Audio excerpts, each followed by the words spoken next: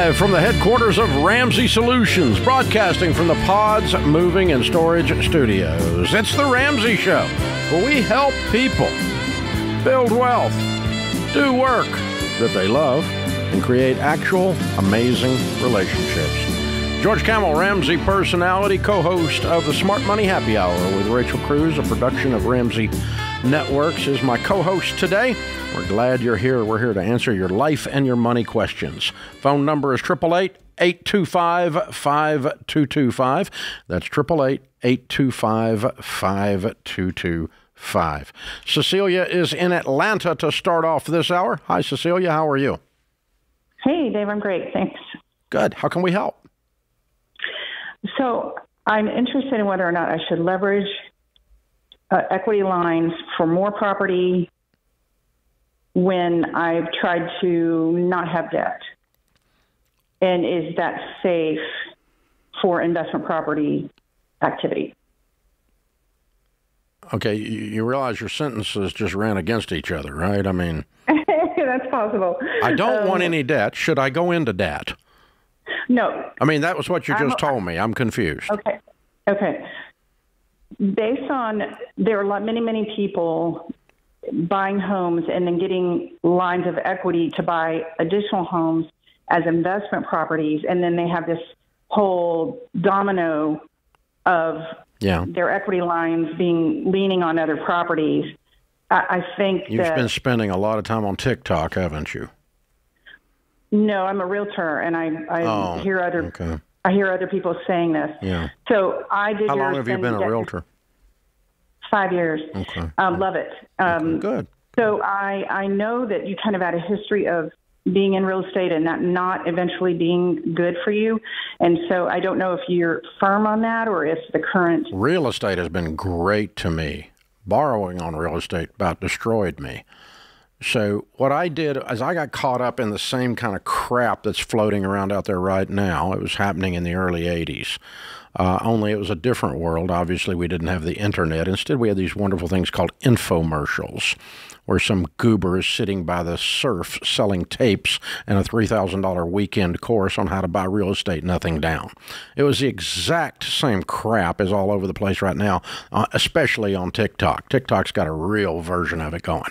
Okay, borrow all you can because real estate's always awesome. You're always going to make money. It's passive income, says the get-rich-quick gurus. Okay, now I did that. I started from nothing. I was 22 years old. I got $4 million worth of real estate by the time I was 26, over $1 million net worth, meaning I owed $3 million on $4 million. That's not a bad equity position at all.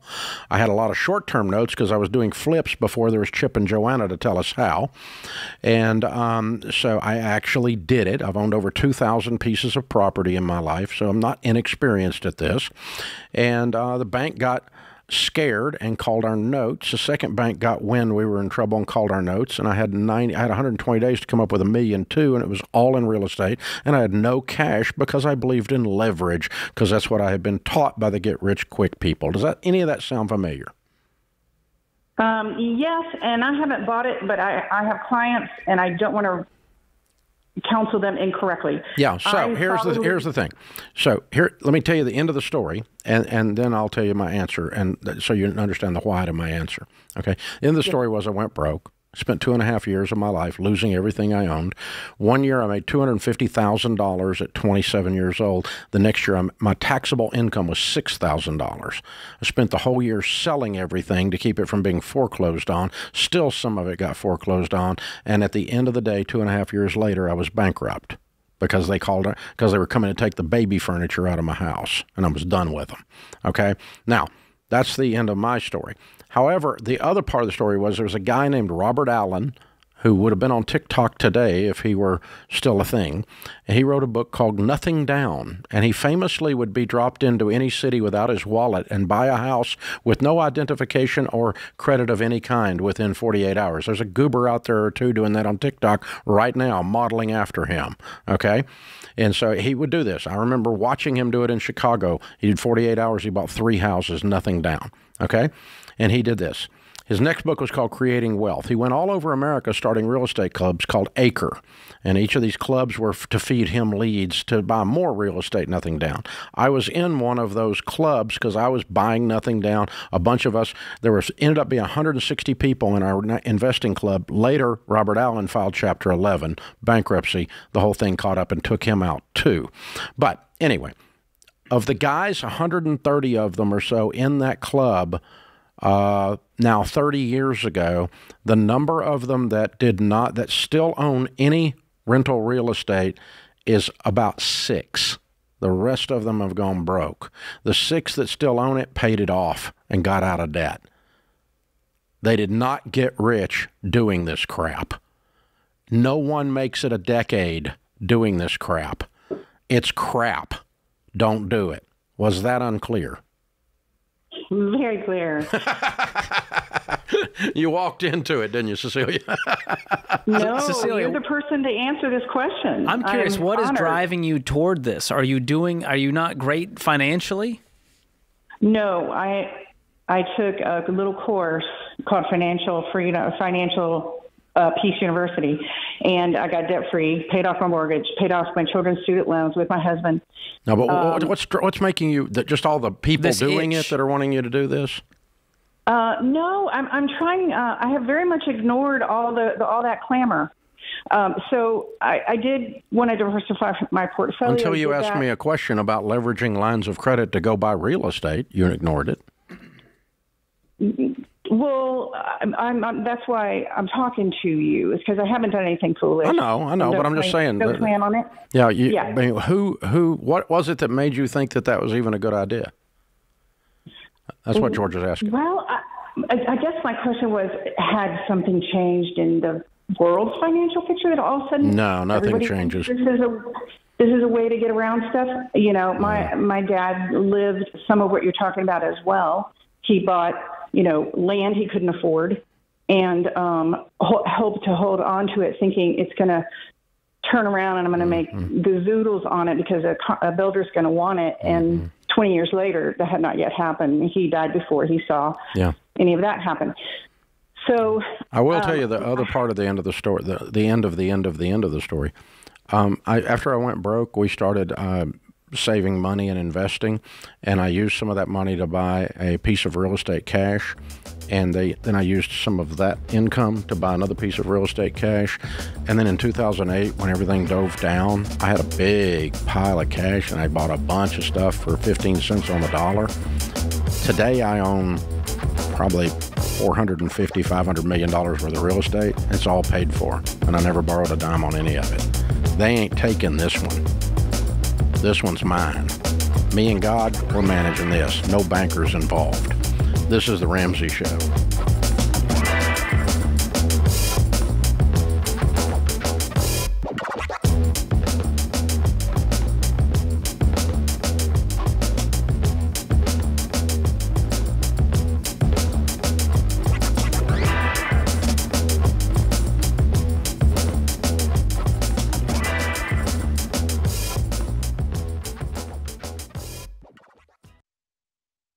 If you're like most people, your home is your most valuable asset. And when you want to make improvements, it can feel like everything costs too much or takes too long. But something as simple as custom window coverings from Blinds.com can completely change your space and add value to your home. We've recommended Blinds.com for over a decade, so you know you can trust them. From blinds, drapes, and shutters to motorized shades, they make it easy and affordable to upgrade your entire home, and their team is ready to help with everything from design consultation to measuring and installation. Plus, there are never any misleading quotes or hidden fees. Everything's backed by their 100% satisfaction guarantee, and shipping is always free. See why Blinds.com is the #1 online retailer of custom window coverings. Go to Blinds.com now and save 45% off selected products. Visit Blinds.com today for more info.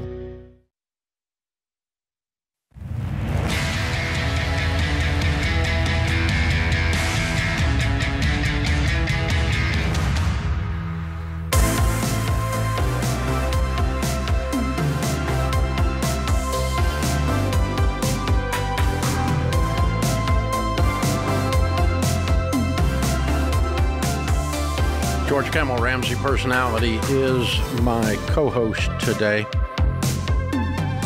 You do not have to learn all of life's lessons the hard way. You can choose to watch other people be idiots and not do what they did. So I could be the sample idiot that doesn't have to, so you don't have to go buy a bunch of nothing down real estate. And then George can live a proper life and, you know, buy his first house very conservatively, sell it, buy another house, pay it off, and by 32 be a millionaire with zero debt and never you don't have to go through drug rehab to have a testimony to decide to not do drugs.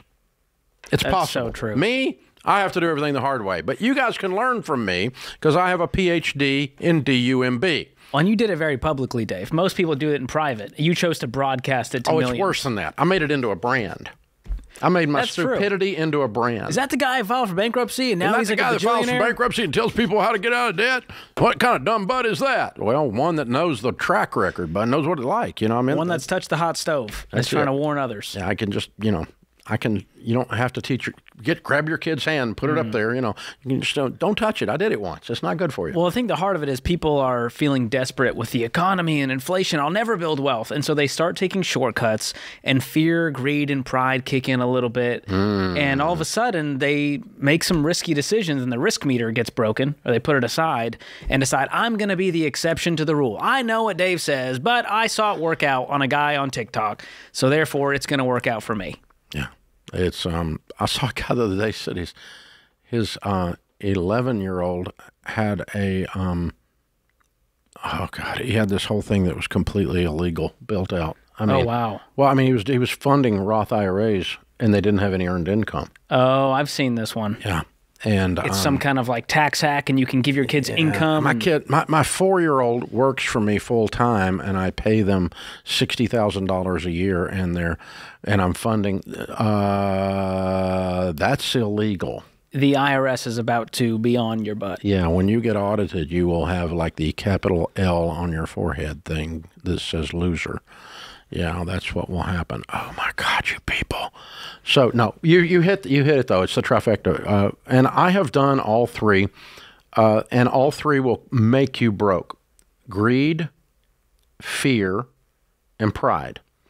See, pride is I buy a car to impress someone at a stoplight that I will never meet.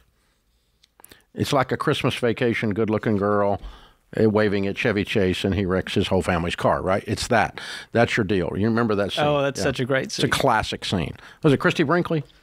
I think so. I think so, yeah. I rewatched it recently. Yeah, the audience has given me a nod, so Trivial Pursuit's got it. Okay. And so that's pride. And I've done that one. When you buy crap, and Rachel's thing she posted, and you wrote about it in your new book that we haven't told anybody about that yet. Secret. I just finished the manuscript last week, and it's really good. But she talked about it, and she said, would I buy this if no one ever saw it? Oh, yeah. That's your test on the pride button, right? It's a gut check. Now, the greed is not like... It's not like, Simon Legree and Scrooge McDuck and I'm stacking coins in the cave. That's not greed. Greed is I'm just money motivated to the exclusion of other things that are healthy. You can have a money motivation and not being excluded to the exclusion of other things. But if your only button to push is money, that's greed. And you're always going to step in the do when you do that. And the third one I love you said is desperate. That's the worst one. God, that one right there. Man, the other two, I got over the other two by the time I was like 27, 28 years old. That desperate one, that will really come. That's when people, I'm going to take the trip to Vegas and I'll hit, and that'll save my business. That's, when you get desperate, just about 20 seconds later after I get desperate, I get stupid. And right after I get stupid, I get broke. Right? I mean, it's just crazy how that connection works. It's a progressive causal thing.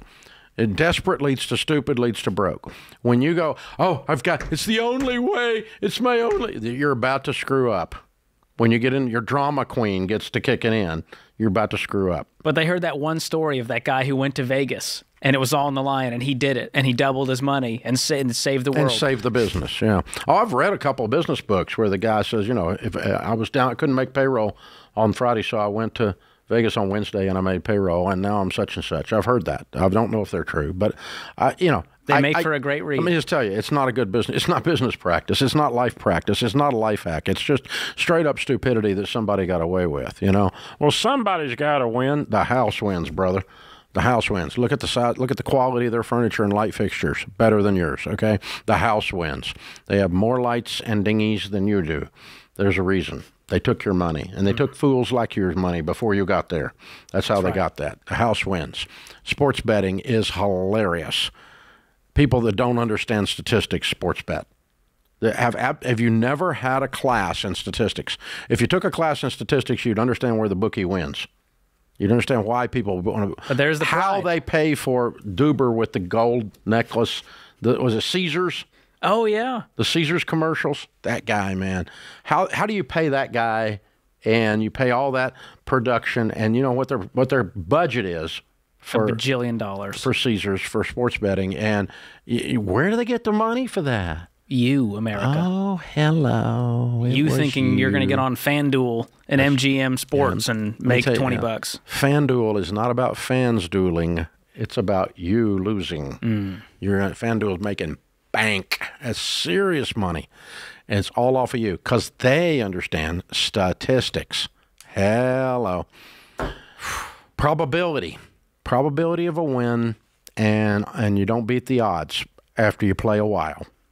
You occasionally do, and that's what keeps the fools coming back. Just like my golf game. There you go.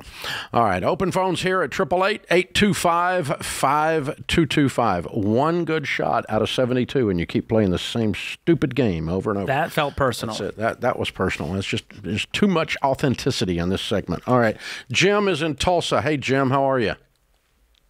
I am doing good. Nice to talk to you. You too. How can we help?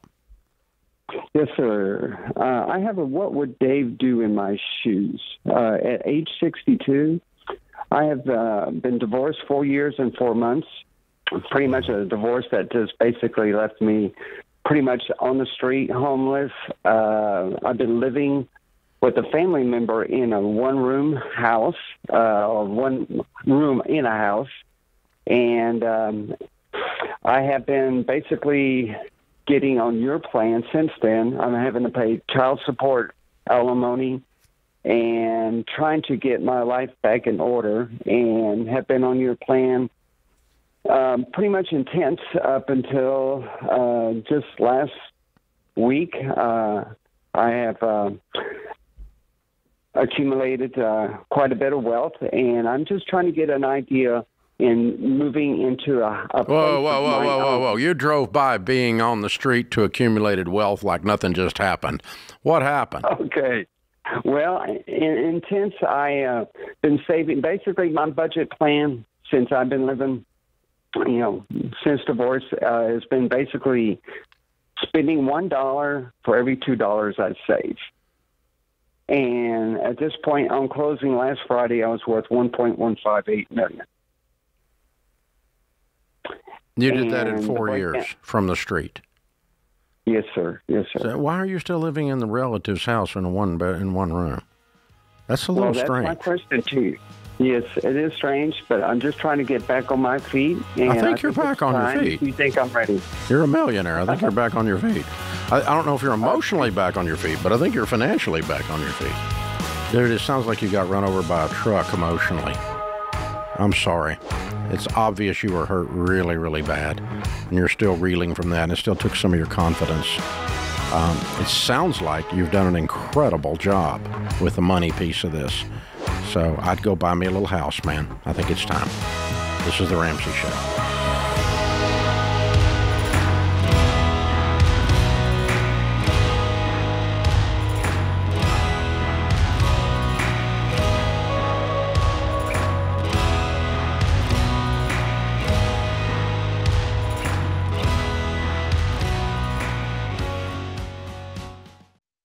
Well, you've all played the telephone game. The first person whispers a message to the second person, who whispers it to the third, and so on around the table until the original message has completely changed. Multiply that confusion by 100 if you run a business with different software systems that don't talk to each other. That's why there's NetSuite by Oracle. In the early days of Ramsey, we were using different systems for all of our business units. We needed one single source for accurate data. NetSuite was the software we used to optimize and take us to the next level. NetSuite gave us the visibility into all of our numbers so that we could communicate across departments and plan ahead better. And as we grew, it scaled with us. NetSuite worked for Ramsey, and it will make a difference for your business too. Join the more than 34,000 customers who trust NetSuite to help make them smarter and make better decisions and level up their operations. To learn more, get a free product tour at netsuite.com/Ramsey. That's netsuite.com/Ramsey.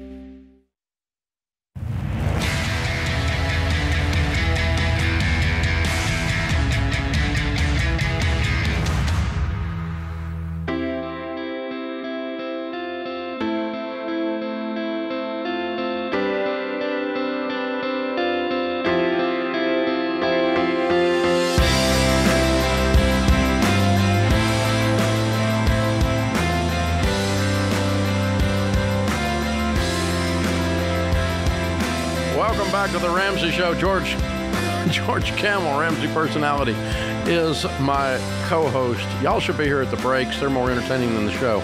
All right. The stuff you don't get to hear. Yeah. Brittany is with us in St. Louis. Hey, Brittany, how are you? I'm good. How are you? Better than I deserve. How can we help?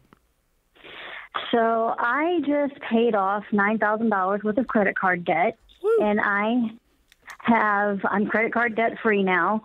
And I have downloaded your Every Dollar budgeting app. I'm trying a new way and trying to get like on a complete full budget, not just like knowing what's in my account and stuff.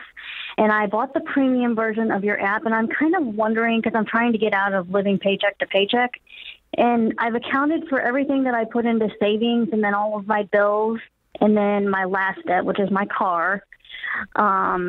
I have accounted for all of that and like groceries and all of that. But where do you put, because it's a zero-based budget, so where do you put the money that you don't plan to spend at all, like the buffer that's in your checking account that you roll over like every week or every month? So you're saying you went under in some categories on your budget, giving you extra than you planned for?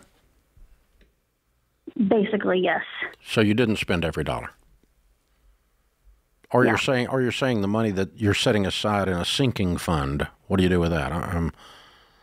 So how much money did you start your month with on this budget? It's about $3,800. Okay. Is every one of the $3,800 have a name?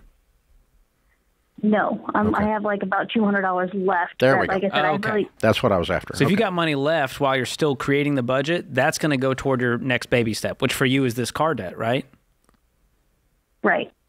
Yep. It sounds like it does have an assignment. If you got $200 left at the end of the budget, that you're going to go back to your car debt and add $200 extra payment. Okay. Any money you can squeeze out of your budget goes on your debt snowball until you're done with baby step 2. And that $200 is what you squeezed out of your budget by managing well. You are cool. How's it feel to be large and in charge? I'm excited. Yeah, I want to be weird. I don't want to be normal anymore. Tell people what it feels like, Brittany, because I know we were messaging on Instagram. I said, hey, call the show so we can dig into the details. But how does it feel to actually pay attention to your money and plan for it instead of just see where it went with one of these tracking apps that are out there? Does it give you peace and confidence for the future? It does, yes. I mean, because I came from a life of just like not even knowing where it all went at all. Like I literally came from not even writing anything down in a register to like basically to your app. So this is kind of new for me. And the other side of this, if you, let's say you budgeted $150 for groceries, you spent $120. And so you got $30 left over that might be sitting in your checking account, and you can then roll that over to the debt and attack it even more. If you can, If any of your budget items come in under at the end of the month, that should give you the extra cash. Agreed? Yes. That's what George is saying. Throw that at the debt too. But right now we know there's 200 and something. Now, in addition to that, separate subject, not the 3,800, but just keep a running balance in your checking account. That's different. This is your every dollar is not your checking account. Every dollar is what you're doing with this month's income. Okay. Okay. There's a difference because you could keep $200 in your checking account, but that doesn't, or $800 in your checking account, or $4 in your checking account, but that doesn't enter into the 3,800 discussion. If you, let's say you started the month with $207 in your checking account, okay, and you had $3,800 come in and $3,800 go out, but with your every dollar budget, then that means you would still have $207 left in your checking account. So you can keep a little pad in there, and you should actually in the checking account. Does that make sense to you? Right. Yeah, because that's what I was wondering. Like when the car is paid off eventually, and I don't have any more payments. Then what will be your next baby step? Do you remember? Emergency fund. The emergency fund. We're going to add to the $1,000 account till it's up to 3 to 6 months of expenses. So how much is your car payment? It's $452. Okay. And if you had a month like this month, you have $652 going against the car, right? Mm-hmm. Okay. So you put $652 in your baby step 3, and your $1,000 became $1,652, and then the next month it's $2,304. Follow me? Assuming the numbers stayed exactly the same, which they never do exactly the same. But, right. But I mean, whatever you squeeze you can get out of this, you put the squeeze on the baby step. That's what George was saying. And that's the beauty of the Every Dollar app, because now you're telling your money what to do instead of wondering where it went. How old are you? I'm 30. Oh, you are going to be so rich. What do you make? I make about $50,000 a year right now, but I just got a promotion at my job, and it will probably start after the first of the year, and I don't know what my compensation is going to be yet for that. But more. That is awesome. It's only going to accelerate your baby steps. Yeah. And Brittany, go to everydollar.com/budgeting. Our friend Rachel Cruz is doing a free webinar 3 days from now, August 24th. So tune in for that. Make sure you sign up. And all of you listening, go check that out. Rachel's going to walk you through how to set up an Every Dollar budget. And it's not going to be boring because it's Rachel. She makes everything fun. You may not know what happened, but you'll be laughing. No, I mean, you'll know what happened. It's great. And but she's going to cover the irregular income, and the also how the baby steps work with Every Dollar. A little bit of what we were talking about just now, but probably in a whole lot more detail in this webinar. It's all free, by the way. So where'd you say we go? Everydollar.com/budgeting. Okay, and that's to sign up for Rachel's free webinar. I was trying to remember what it was, and I was looking around. I know it's written around down here somewhere, but I knew you would know it. So there you go. I love a good link. Yeah, and you're going to be doing some of those after the baby comes, right? That's right. In September, I'll be doing a few of these. So I can't beat Rachel, but if you want me, you can settle. You'll get the listen, Rachel's funny. George has got the snark. You don't want to miss the snark. If that's your speed, I'm your guy. When we have snark and budgeting together, we have a masterpiece. You're going to love it. Wow. You're going to love it. Jason is in Boston. Hey, Jason, welcome to the Ramsey Show. Millennial snark. Hello. Hey, what's up, man? Thank you very much. Thanks for taking the call. Sure. So my question is, I am saving for a house right now, and I have some other debts that I believe are healthy debts that I'm wondering if I should pay off before, saving and saving up money for the house. To elaborate on that a little bit, just some things here. Right now, I am saving 25% of every paycheck. How much other debt do you have? So the debt that I have is I owe $36,000 on my car, and then I have a mortgage for a condominium that comes to about $900. Now, the mortgage, I'm not living there. I'm renting that out. And, the tenant lives there, and, that was my first little property. Now I'm living with my fiance in her condo. And my car payment is $775 a month. However, the interest rate on that is 1.99. And as far as finances go, I have about a solid 3 months of living expenses in my bank account. What do you make? My salary from my job is $100,000 a year, and then I do make rental income from my condo. Yeah, and how old are you? I am 37. Okay. I'll tell you what, when you come back from this break, we will tell you what we would do in your situation, which is basically nothing you're doing. This is The Ramsey Show.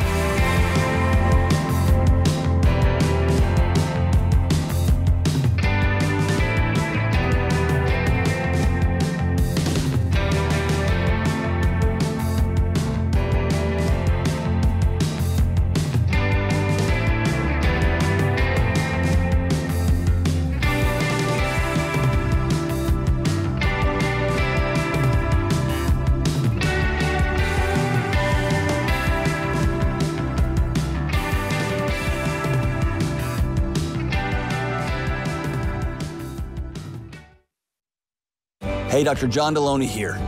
I'm a huge fan of both meditation and prayer. And good mental health includes slowing down, gaining control of your thoughts, and plugging into something bigger than you.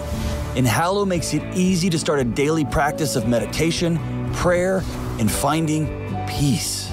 Hallow is the #1 Bible app in the world, and you can tailor content towards your faith tradition. From scripture readings and prayers to meditation and journaling, Hallow makes it easy to practice prayer, meditate, and build a deeper, more meaningful spiritual life and rediscover true peace. Go to hallow.com/Ramsey today to get 3 months of Hallow for free. That's hallow.com/Ramsey.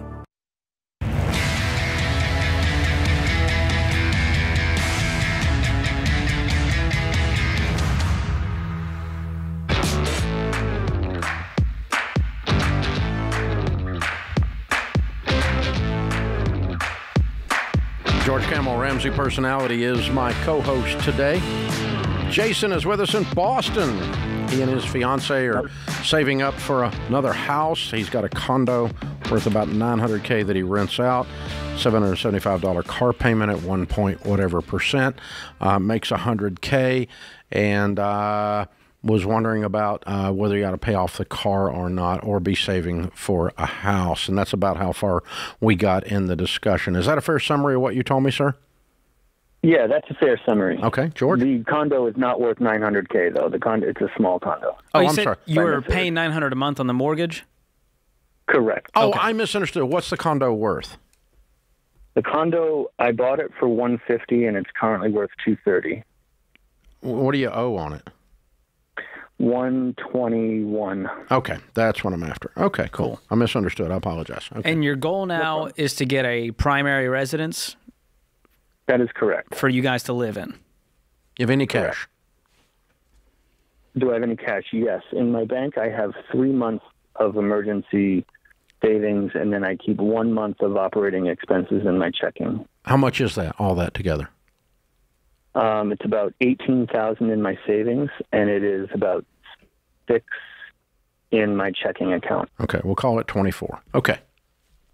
Now, in addition to that money, I have $25,000 saved up for the down payment of a house. Mm-hmm. And what's the balance owed on the car? $36,000. You told me that earlier. Okay. All right, good. So you have the cash to pay this car off, but you told us at the beginning of the call that you want to keep it around because it's a healthy debt? The interest is 1.99%, and I feel like I am making a lot more than that on, wherever I'm investing this $25,000. So as you well have $36,000 at 1.99, right? Yeah. And so 2, we'll call it. And your $25,000 is sitting at what interest rate? Anywhere from 6 to 11. Your cash is sitting at 6 to 11? Yeah, right now, Yes, that is correct. Where? 6 to 11. So I use a credit union that's giving me a fantastic interest rate. Is this a CD or something? You're not No, getting you're it's not not getting anywhere locked. near close to 11 on that 25, dude. You're talking about something that maybe laddered up. 10. You got like $1,000 at 11, and then it bounces up from there. Maybe my numbers are wrong, but Yeah. like, so for example, in They my are. bank, the Let's call it 5%. Can we? Okay, that's Okay, safe. so 5 over 2 is a 3 spread. 3% of $36,000, right? This is what you're making. Yes. Have you actually done the math on that?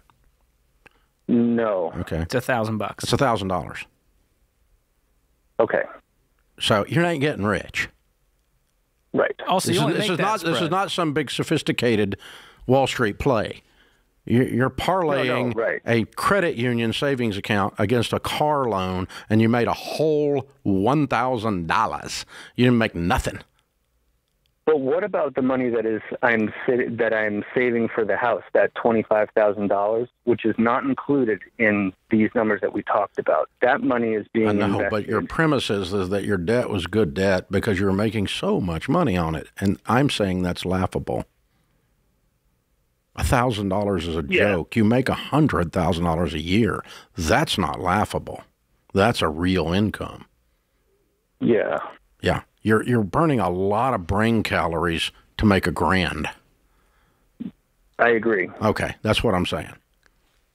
And by the way, the only way to make that spread is if you had 36 grand in savings, which you don't. And so it's actually less than that. You're new to this, and you kind of walked into this, and we're abusing you. But I'm trying to make the point just as lovingly as I can. Okay, so here's the thing. If I woke up in your shoes, having done all the stupid butt things I've done in my life, Jason, which, by the way, everything you've done is brilliant compared to some of the stupid butt stuff I've done. So that's how I learned all of this, was from experience, having done stuff the wrong way. If I woke up in your shoes, my son is close to your age, and he came in, he sat down and said, Dad, this is my situation. Based on what you know about money and based on the fact that tens of millions of people come to you for advice on how to handle money, what would you tell me to do? If you were my son, here's what I would tell you to do.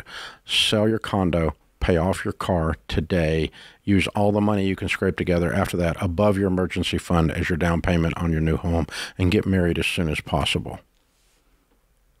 That's what the old man. That's what the old man would tell you, and he just did. Okay. And you hear where that comes from is your largest wealth building tool is your income. And you've been trying to find an angle on this car. You're trying to find an angle on this condo. And you're trying to figure out a way that all this stuff is smart. You make really good money. Combined with your new spouse, you're going to make really good money. If the two of you will lean into that wonderful income and quit giving it to banks, you're going to turn into a lot of money.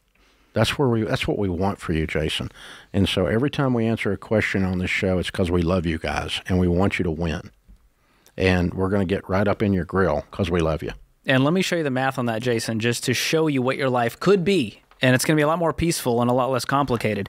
You sell that condo, you're probably going to walk away with about 100 grand. You take all the cash you have and you pay off the car today, that's going to still leave you with 7 grand. And so he had 25 and 24.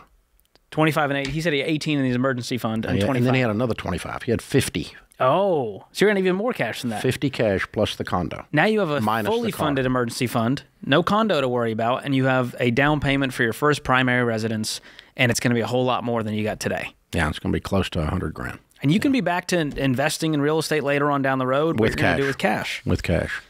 But the thing that people do is, and here's what I want everybody else out there to listen to. Here's what we just did. And I had to learn to do this because I'm a math nerd. Math nerds do what Jason did, and I used to do it all the time. Okay, I'm only paying 1.99, and I'm making 5 to 11. Okay, that's great.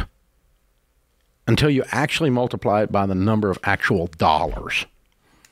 And then it becomes like you can buy a Happy Meal, right?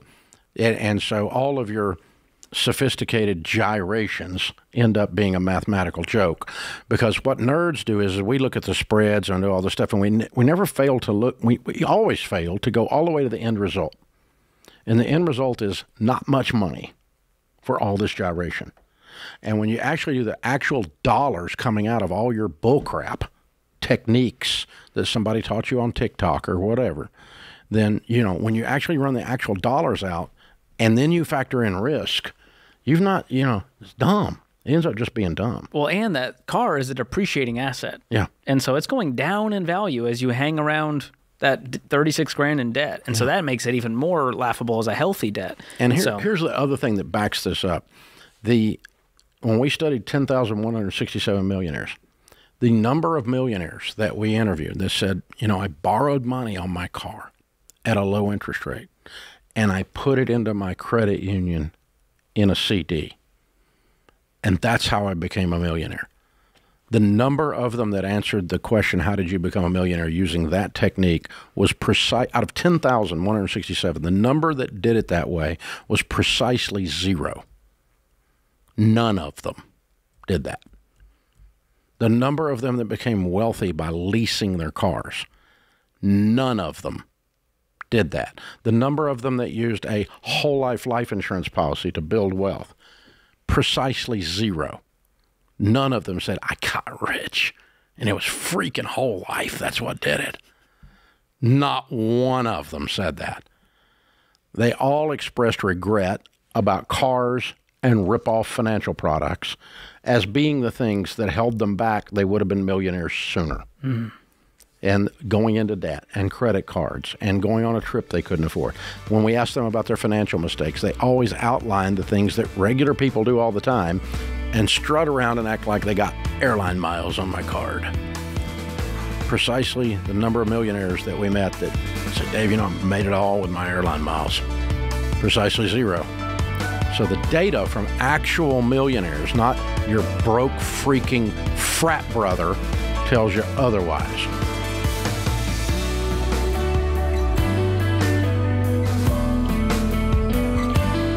Hey, George Camel here. If you love the show and you want a deeper dive on your money journey, we've got a weekly newsletter that gives you helpful articles and tips on following the Ramsey way.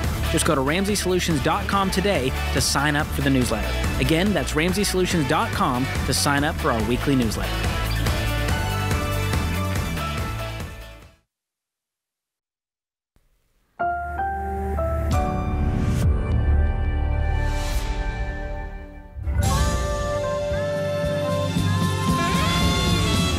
Live from the headquarters of Ramsey Solutions, broadcasting from the Pods Moving and Storage Studios. It's the Ramsey Show, where we help people build wealth, do work that they love, and create actual amazing relationships.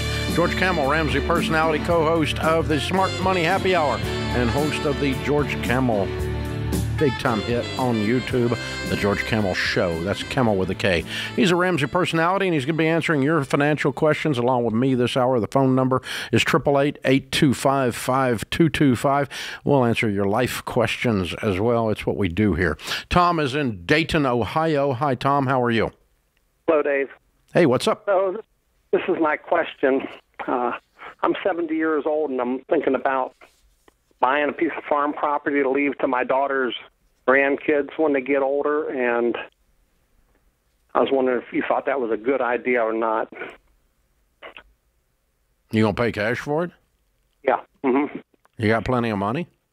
Well, we're worth about $5.5 to $6 million, and we made it the old-fashioned way. We worked hard for it, just like you. What'd you do? What were you doing for a living? Well, the most I ever made in my life was about $55,000 a year. Doing what? And is doing about the same thing. And we're both retired now. And what did you do for a living? What was your career? Basically a handyman. Did that my whole life. And just saving money at $55,000 a year got you $6 million. Yep, and it was even more than that before 2008. That wiped out about $2.5 million. It took 10, 11 years to recoup that back again. But so you got a lot in real estate. I don't have any real estate except for the home that we're living in. that's paid off. And so what'd you do? Did you invest it all into retirement accounts? Yeah, and Fidelity. How much is the land? My house right now? No, the land you want to buy. You said it's $500,000? Well, that's a good question.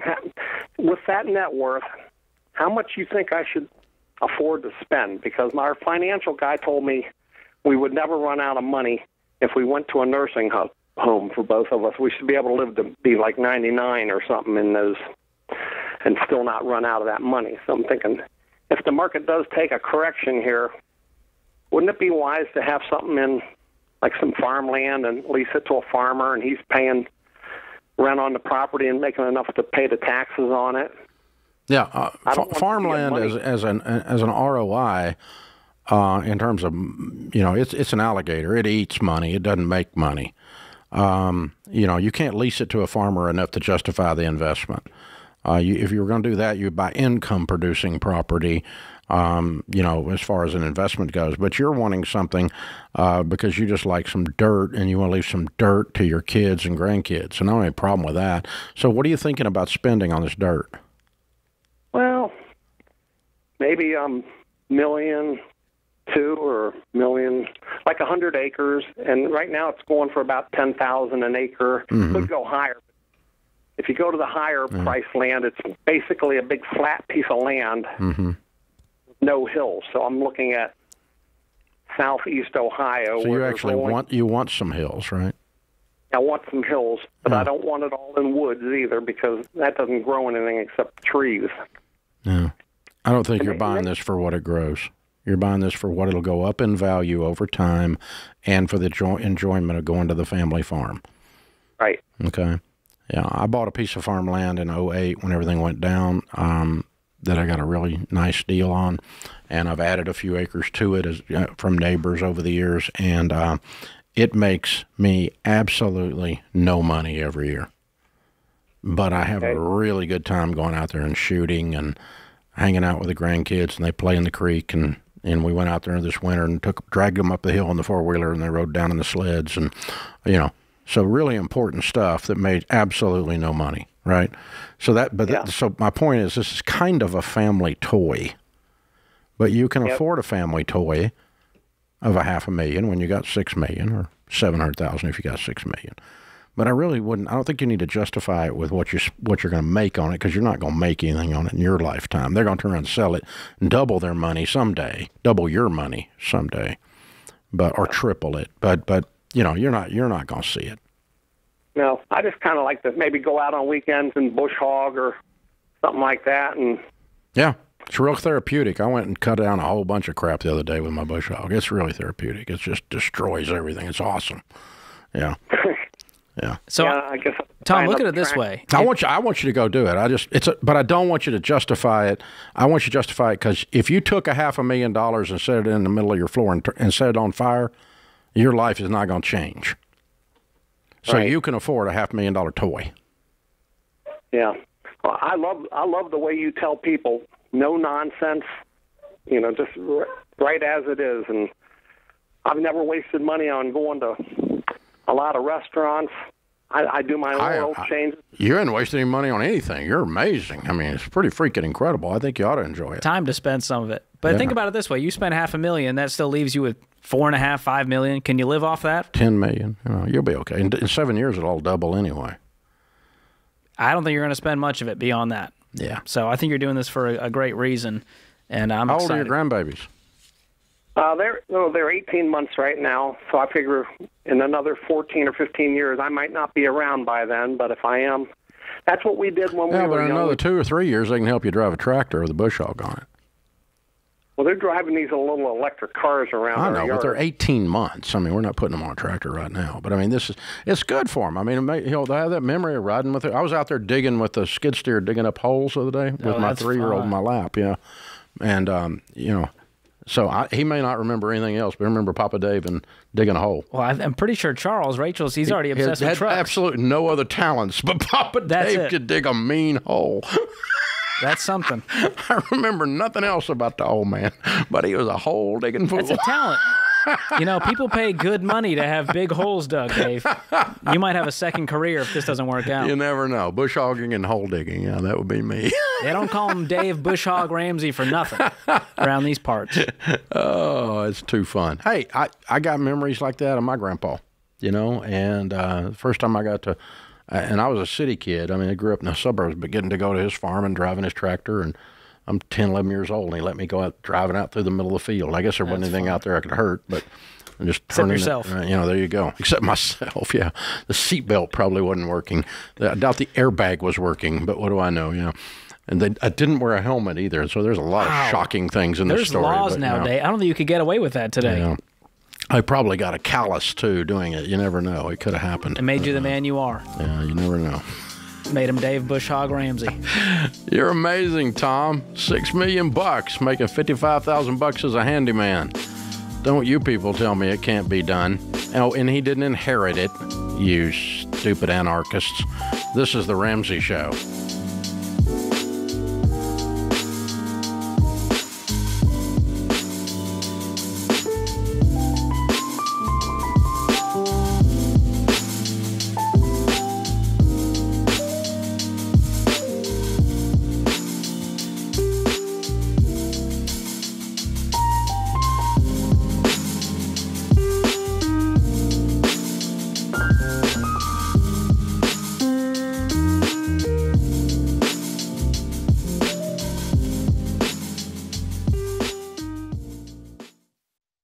Hey guys, being free to make your own medical decisions is a big deal these days.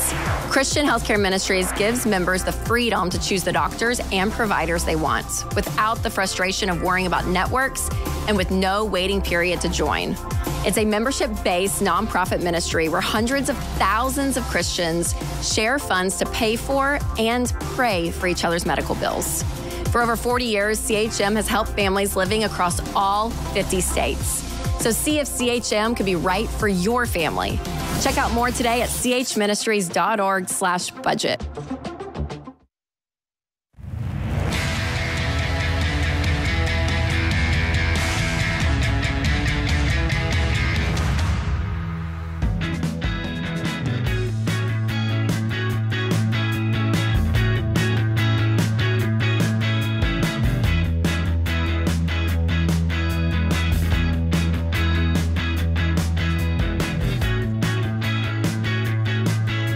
Our question of the day is sponsored by Neighborly, your hub for home services. Is your to-do list too long? Whether it's a simple repair or a whole list of home improvements, Mr. Handyman's experienced professionals are here to make your home work for you.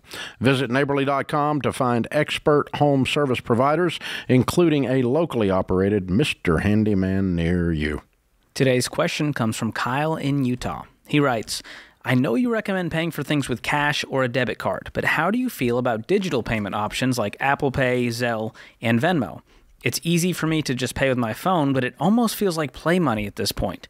Should I stay with what's convenient but a little harder for me to track with digital payment, or what's more cumbersome and takes more time to deal with pulling our cash and splitting everything up? Feels like I can't win either way. The classic millennial problem, Dave. Stuck between a rock and a digital hard place here. This is difficult.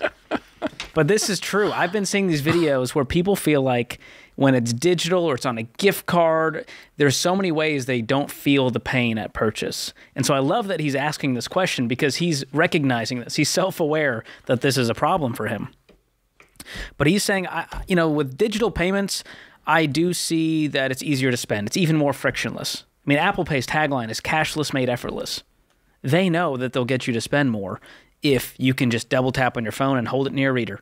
You don't even need to pull the card out anymore. So that's pretty wild. And I know we're seeing higher levels of buy now, pay later and all these debt issues. But when it comes to digital payments, here's my take. If you are doing a zero-based budget and you are aware of what you're spending and you've allocated all of that, it's okay if you do Apple Pay instead of pulling out your debit card. But what he's saying is he knows that he's spending more and he feels it less. Yeah. And, the MIT study that's classic is that when you spend actual cash, like $100 bills, with presidents' faces on it and stuff, right? When you lay that down on the table and the cashier picks it up and they hand you your item, that it activates the pain centers of your brain. Your brain says, oh, crap, I don't have that money anymore. When you use a digital transaction, even a debit card, your brain does not activate. It doesn't show that. The pain centers are not activated, meaning that you're not emotionally registering the fact that you're spending money. Consequently, you spend more, the less friction there is. Now, all marketers know this. Every one of us that have a web store, anyone of any sophistication anyway, we are constantly measuring anything that causes you any kind of problem. Anytime we make you click one more time, we lose a bunch of you. And you don't close the sale. You abandon the cart. And we have to make it super easy. The easier we make it, the more of our stuff you buy. All of us that have a web store know that. And so the ultimate example, of course, is, as you said, I think the newest ultimate example, before this it was Amazon Prime. Because you can just, you just push a little yellow button that's even the color has been tested. We've tested different colors on submit, on an order, and different colors cause you to buy more. Oh, if it's green button, if it's a red button, yellow button. And with different products, it's not the same color even. Wow. Sometimes it's a different color with a different product. But that's how detailed we get into your mind. How easy are we making it on your emotions to where you just don't feel the knife as it goes in, right? That's how marketers are doing it. Okay, this is how it really works in the digital world. So, Amazon Prime, you don't have to enter your card number. You don't have to enter any shipping information. You don't have to click here to use same billing information as my shipping information. You don't have to disavow one of your children. You don't have to do anything. You just push a button and crap shows up on your porch. That's the ultimate in low friction until the Apple Store. Now you walk in, grab something. Walk out. Walk out. It's almost like shoplifting. But the Apple phone knows you were there and registers your purchase. You don't even have to you don't have to stand in line at the register. There is no registering that anything occurred. There it is. In your brain. And so that's the ultimate in low friction. I mean, it feels illegal almost in terms of, I'm just walked in here, took something and walked out of the store. I expect something to go beeping and Mall Cop to ride up on his unicycle and not tackle me. I figure something, it just feels, doesn't it? I mean, oh, yeah. You know what I'm talking about? I did this at the Amazon store in Seattle. They have one. It's a grocery store, convenience store, where you just Is it Amazon? Does Apple have one too, or is it just Amazon? Apple now has one. Where I thought there's one of each, yeah. You just walk out. Amazon has them and Apple has them both. It's amazing how that works. And so, yes, if this is a problem for you, you said it feels like play money, that's a red flag to me that goes, we've got to figure out how to get a hold of this before we start moving to these more frictionless payment options. I'll give you a suggestion. We've done this during Financial Peace University for 30 years. When you first start your new life of controlling your money, make it difficult. Only add the convenience after you've reset your habit patterns. If you've lived on a budget for 9 or 10 or 20 months successfully, and then you want to add Apple Pay back. And I did this, for instance, when we first started this a long time ago, they didn't have pay at the pump. Oh, you had to go inside. You had to go inside. Yeah. And pay inside. Now they would turn it on because in those days they trusted you, But and here's what's interesting. The amount of uproar over gas prices went down after pay at the pump. Gas prices can go to $5 a gallon. Oh, people don't think anything about it because they just stick the card in, pump the gas up. Well, that looked like a lot of money. Oh, well, and drive off. But if you have to walk inside like you're walking to the gallows, right? It is frightening when you have to walk all the way inside. And if you were to put down $100 to fill up your car, and they gave you no change because the pump maxed out at 100 and quit, you would be ready to string up a politician, wouldn't you? I mean, the people would be out with pitchforks and because that's a lot of friction. The brain is going, hello, hello, hello. This crap just got expensive. Hello, hello, hello. And there's none of that. None of those alarms are going off in our nervous system at all when we do frictionless purchases. So start out and make it difficult. I'll give you an even more primitive version of that. When you first start, break your food budget into two categories: restaurants and groceries. So you don't accidentally spend your grocery money at the restaurant. It will make you limit your restaurant purchases, and you'll start realizing that 80% of what you spend at a restaurant is entertainment, only 20% is actual food. And you'll realize that when you separate them. When you put it all in one food budget, then you can rationalize your butt off and just go out to eat all the time and go, oh, my food budget, I don't have enough for groceries. Must be Biden's fault. No, it's your fault. But separating them gives you friction in that category and causes you to realize you're spending. So it's a very important discussion. We are in such a convenience culture, and one thing that could help us get back on track with our finances is making it more inconvenient on purpose. At least until you get a new habit pattern. I use a debit card at the pump. I don't walk inside. But I don't need to worry about it. Sharon said last night, she goes, over at the lake, I was going to go fill her car up. And she goes, well, how much is gas over there? And I'm like, how much? I don't know. I love that Sharon's concerned. I don't know. You have enough money. It's okay. Is she saying, hey, go to this other station, it's 10 cents cheaper? She wants me, and I'm like, she goes, well, I go to Costco at home, and I'm going, and how long do you sit in line? She goes, well, I know what time of day to go to where there's no line. And I'm Woman like, well, after my own heart. This is why you're Sharon freaking Ramsey, and I'm not. So she's there a you legend. Go. You're legendary. That's how she keeps her millions, Dave.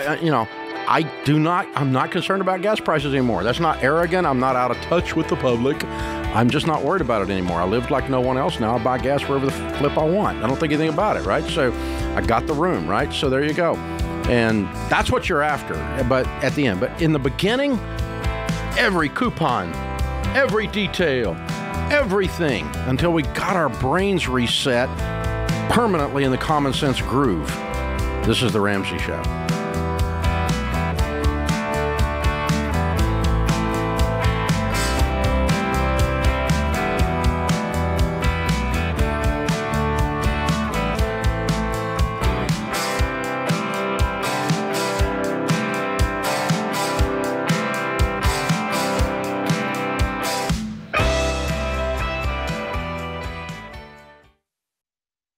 Hey, if you're in over your head with student loans and tired of getting calls from collection agencies, if private student loan debt is taking away your financial peace and you don't see any way out, you need Y Refi. They're not a debt settlement company, and they're not connected to a bank. Y Refi refinances defaulted private student loans that other places won't touch and gives you a custom loan built for you based on your ability to pay. So when you refinance your private student loan debt with Y Refi, you'll have a payment you can afford with a low fixed interest rate you couldn't get anywhere else to help you stick to your budget and work the debt snowball. And you can save thousands of dollars. To learn more about this custom refinancing option and a lump sum payoff option you could qualify for after 24 months, call 844-2-RAMSEY or go to yrefi.com/Ramsey.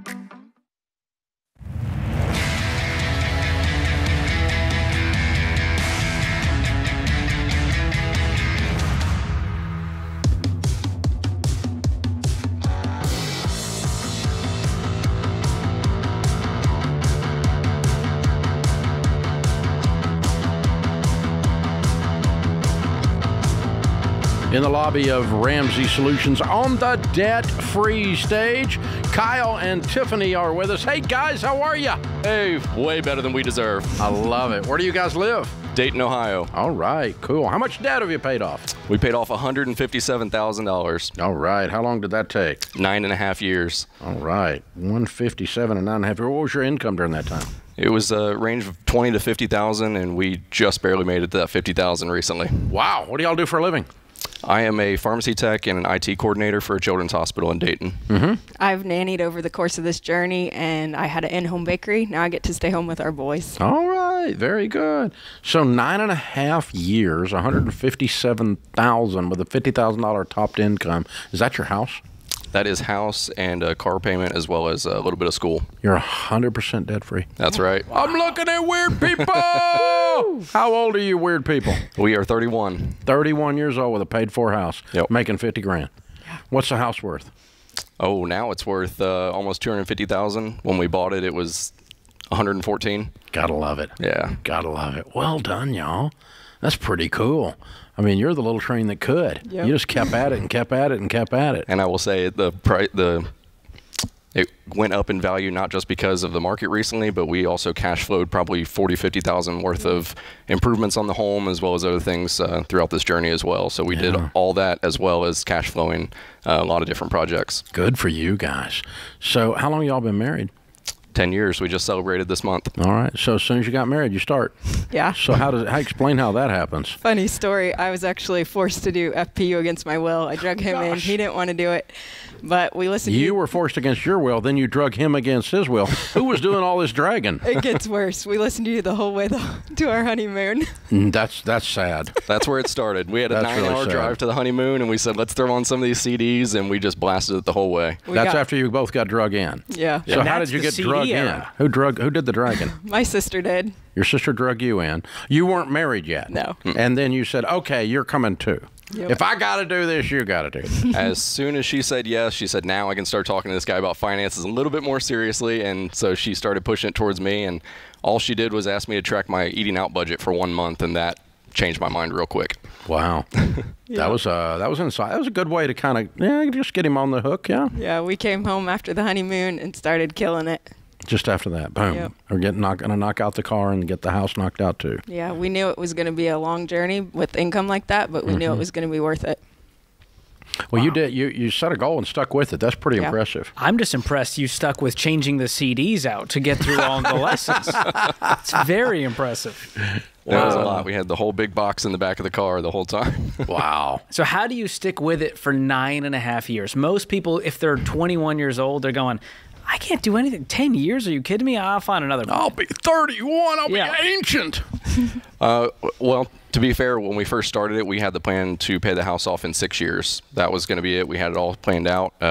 We got to the point in our mid-20s where we really sat down and talked about it and said, we want to do this. We want to knock this out and create a good future for our children, but we've got to have those children. So we decided to reallocate some money elsewhere and start to work on our family. Now we've got 2 beautiful little boys.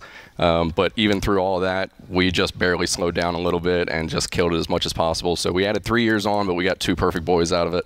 And I think what carried us through that 10 years was teaching FPU there for about 3 years. And also just, like you said, the little engine that could. That's kind of what I said last night. That's what got us through. We had that goal and we did not stop. And if he got weak, I was strong. And if I got weak, he said, no, we have a goal. And we stuck to it. Very cool. We knew the future that was coming, whether we did or whether we didn't. So we wanted to see the one where we are debt-free.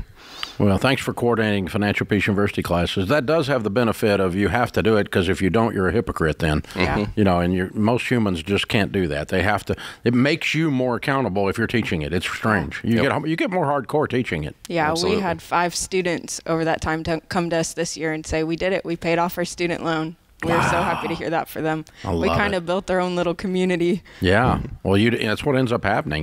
Because there's a shared pain, a shared victory, a shared goal, and that makes permanent ties. Yeah. Lifetime friends many times. And you can't talk to a lot of people about this stuff because they get weird. They'll shame you. They go, well, I have student loans. You're trying to judge me. And you guys have created this amazing community of people who want to get better with money and aren't scared to talk about it. Yep. Yeah. That's pretty cool. Yeah, because I would have to say, yes, I am judging you. Anyway, I've said that a few times. That's why Dave couldn't coordinate classes anymore. It's too awkward. I'm judging you. Yes, I am. That's kind of what I do for a living. Yeah. So. That is so cool. Way to go, guys. I'm so proud of you. Your sister that brought you to the FPU classes has got to be bouncing off the walls. That's got to be neat. Yeah. Did she keep with it too? Yeah. All right. Got the whole family going. Yeah. I love it. Way to go, you guys. Way to go. Very, very proud of you. How does it feel? 31 years old. It's amazing. 2 little boys, not have any payments in the world. Yeah. The freedom is unreal. It took us months to really let it all settle in, just every day looking at each other and just smiling and knowing we're debt-free. We don't have to worry about our children struggling with this or seeing mom and dad going through the stresses of finances anymore. And it's so great to wake up every day and know that you don't have to put that on your children anymore. Amen. It's crazy. Our oldest this summer, he was there. He went to the bank with us. He helped us sign the last check. He helped us. How old is he? He's 6. He'll remember it then. He set up a homemade ice cream and lemonade stand this summer. He did it twice, and he made $850. Whoa!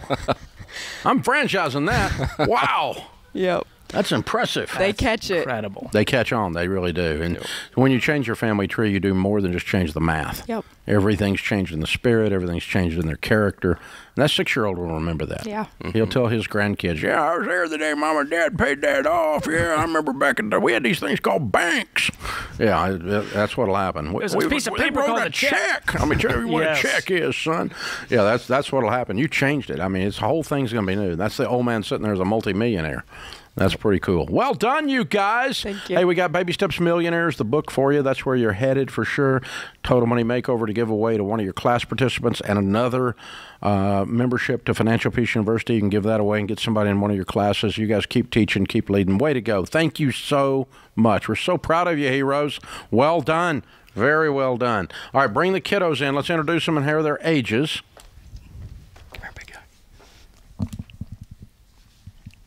All right, what's 6-year-old's name? This is Ryan. Ryan, the $800 ice cream man. Way to go, Ryan. And? This is Bradley. Bradley is how old?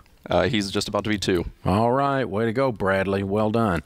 What do y'all tell people the key to getting out of debt is? Finding contentment. Yeah. Knowing that you don't have to have what everyone else has and you can find joy in the life that you've built and sticking to that goal. I'm kind of looking at a picture that looks like contentment. I'm about to cry right now. This is beautiful. Yeah, this is well done. You got way more than they have because you got financial peace, my man. Way to go. Very, very cool. Beautiful, beautiful.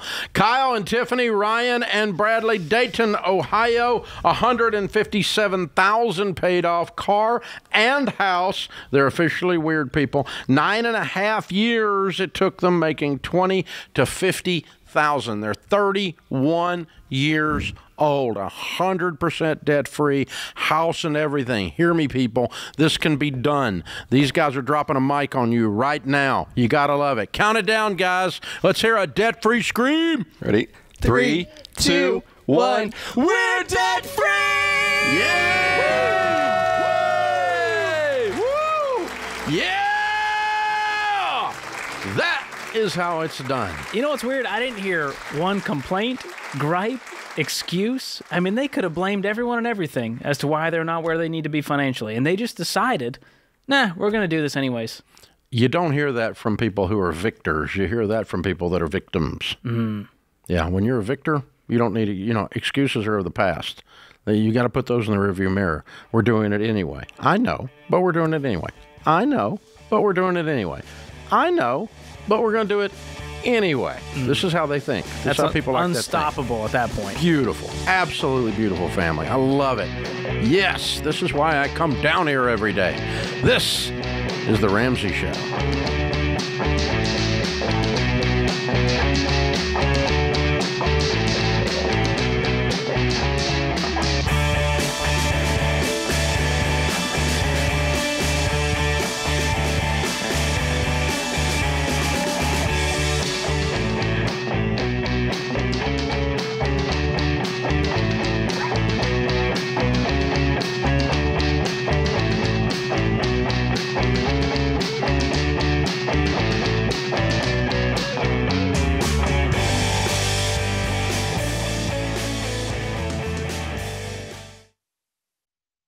It's a competitive home buying market, but there's a way you can get an edge. Churchill Mortgage works with you to understand your budget and your goals. And the Churchill Mortgage Home Buyer Edge offers you fast pre-approval and a secured interest rate. Plus, Churchill has bumped up their seller guarantee to $10,000, giving your offer the best chance of being accepted and helping you win in today's market. Go to ChurchillMortgage.com today to learn more.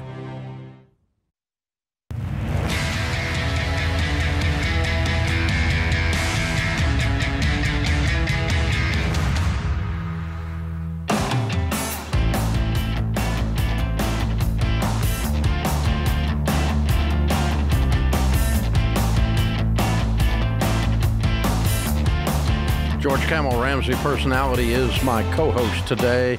Open phones at 888-825-5225. Christopher is in Bangor, Maine. Hi, Christopher. Welcome to the Ramsey Show. Hey, how are you guys? Great, man. What's up? So I have a question. First of all, I'm about 25 years old. I'm 25.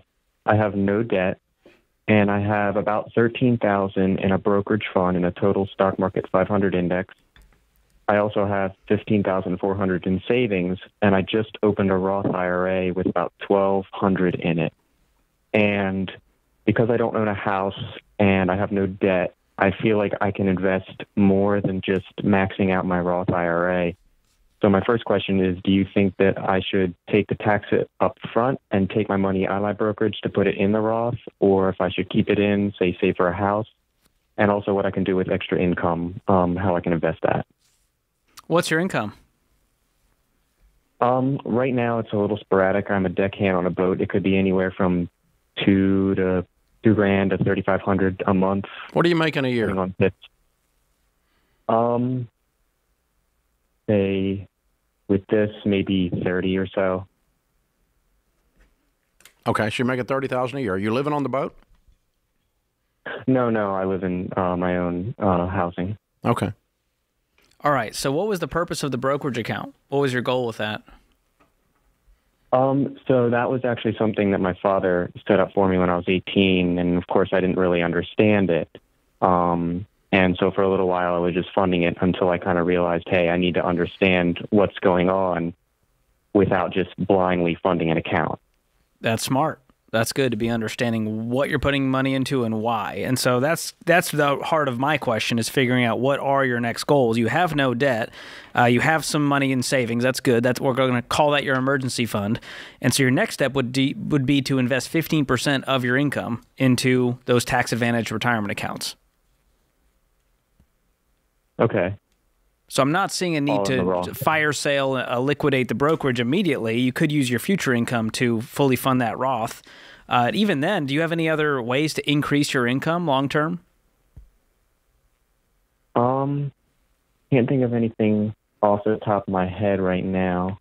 I think you're a pretty frugal dude. You live pretty low because you're living well under a $30,000 income and still saving money. It's impressive. So, I mean, normally I talk to somebody like you, they'd call me up with a credit card debt, a car payment, and everything else, and you've managed to stay away from all that. Congratulations. Well done. So 15% of $30,000 would be $8,000. Okay? Okay. It'd be $9,000, but you could fully fund your $8,000 Roth, right? So fully fund your Roth out of your income. You can sit down with a SmartVestor Pro if you want to click SmartVestor at RamseySolutions.com. That'll tell you who we recommend in your area. They can set it up where monthly you put into a Roth and you fully fund it once. You can fully fund it over time.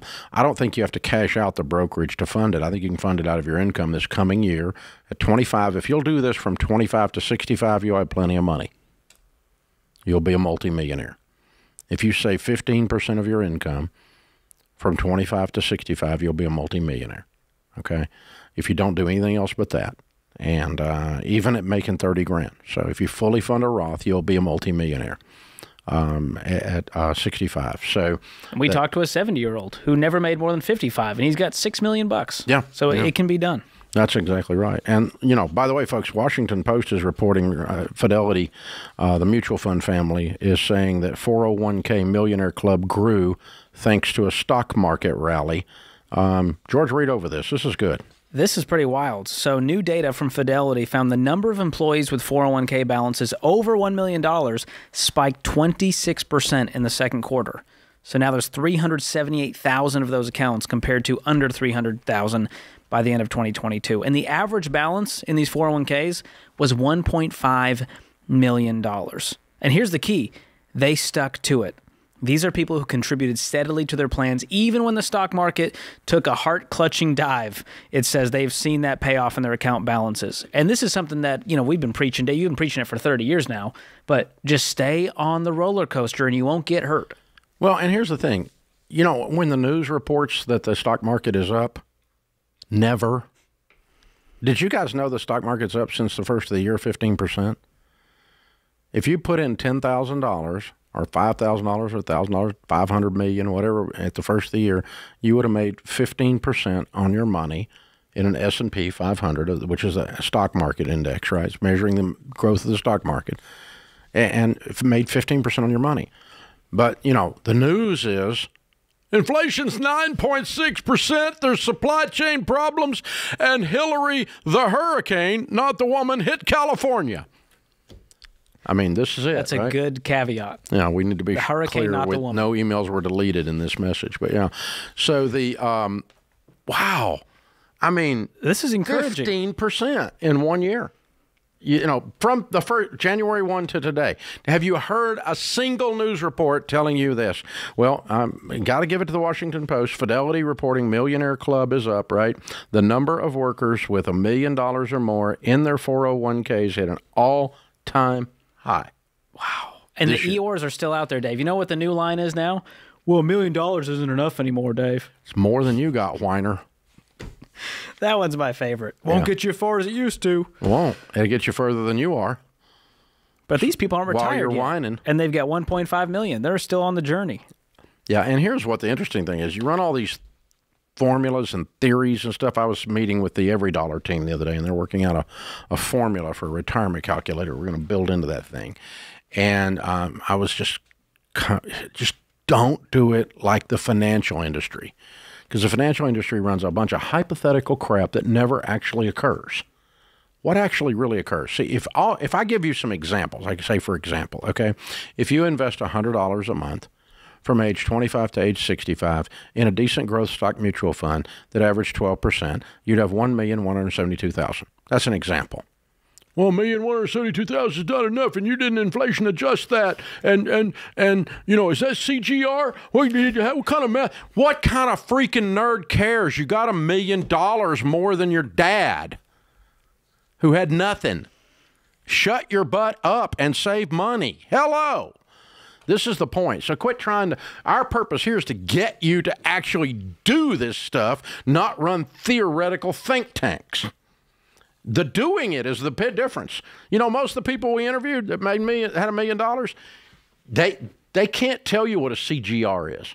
They didn't sit and wring their little nerd analytical hands over whether, what kind of inflation rate do we use? Because in the last 10 years prior to Biden, it was 2.6%. Do we use a post-Biden inflation rate or a pre-Biden inflation rate? Or do we go back 72 years since the CPI started and it's 4.2%? What do we do with our... Good God! You sound just Would you like just shut up and put some money in your account? You haven't even mentioned expense ratios yet, Dave. I left those out, too. And 12B1 fees. Like I don't know they're there. Because I don't care if they're there. Well, the people that invest are the ones that have money. The ones that don't invest because they get paralysis of the freaking analysis, don't do anything. They have no money.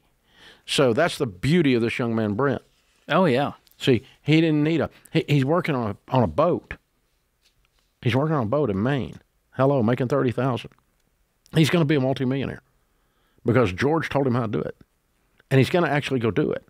And he's not trying to impress his friends with a giant car payment. And he didn't need some kind of hypothetical, 19 variable adjusted rationalization to learn to be an investor. He thought, my dad got me started with this. It's probably a good idea that I do some more of it. Well, way to go, Brent. You got something called common sense. They got it in Maine, they got it in Tennessee, and they got it in a few of the other states out there. You can look around, you'll find them. Get you some. Oh, my gosh. But the study found that the average investor in this millionaire study, they were just average. They weren't prodigies. They weren't doing anything fancy. And I'll guarantee you they don't even know what a 12B1 fee is. And this article ends with this. The majority of savers stayed the course and did not make significant changes to their retirement savings. Oh, you mean they didn't time the market? You mean they didn't worry about the dollar being sniper shot by a whole new currency coming out of China and Brazil? We're all going to hell. I'm taking my money out right now. No, they just kept investing, just merrily along. Stop touching it. Merrily along. This is the Ramsey Show.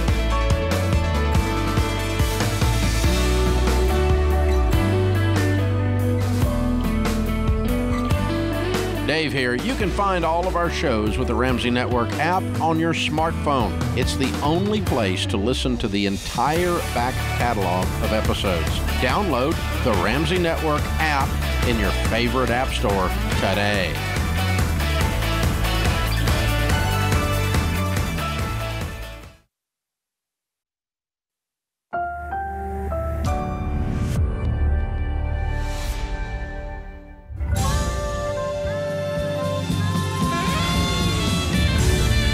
Live from the headquarters of Ramsey Solutions, broadcasting from the Pods Moving and Storage Studios.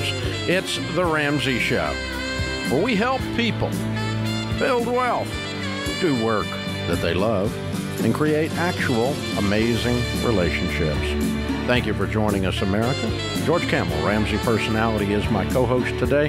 He is the co-host of Smart Money Happy Hour, one of our more popular podcasts on the old Ramsey Network. Check it out. He and Rachel have a lot of fun on that show, and they even give you some information that's useful. So try it out. You'll like both of them.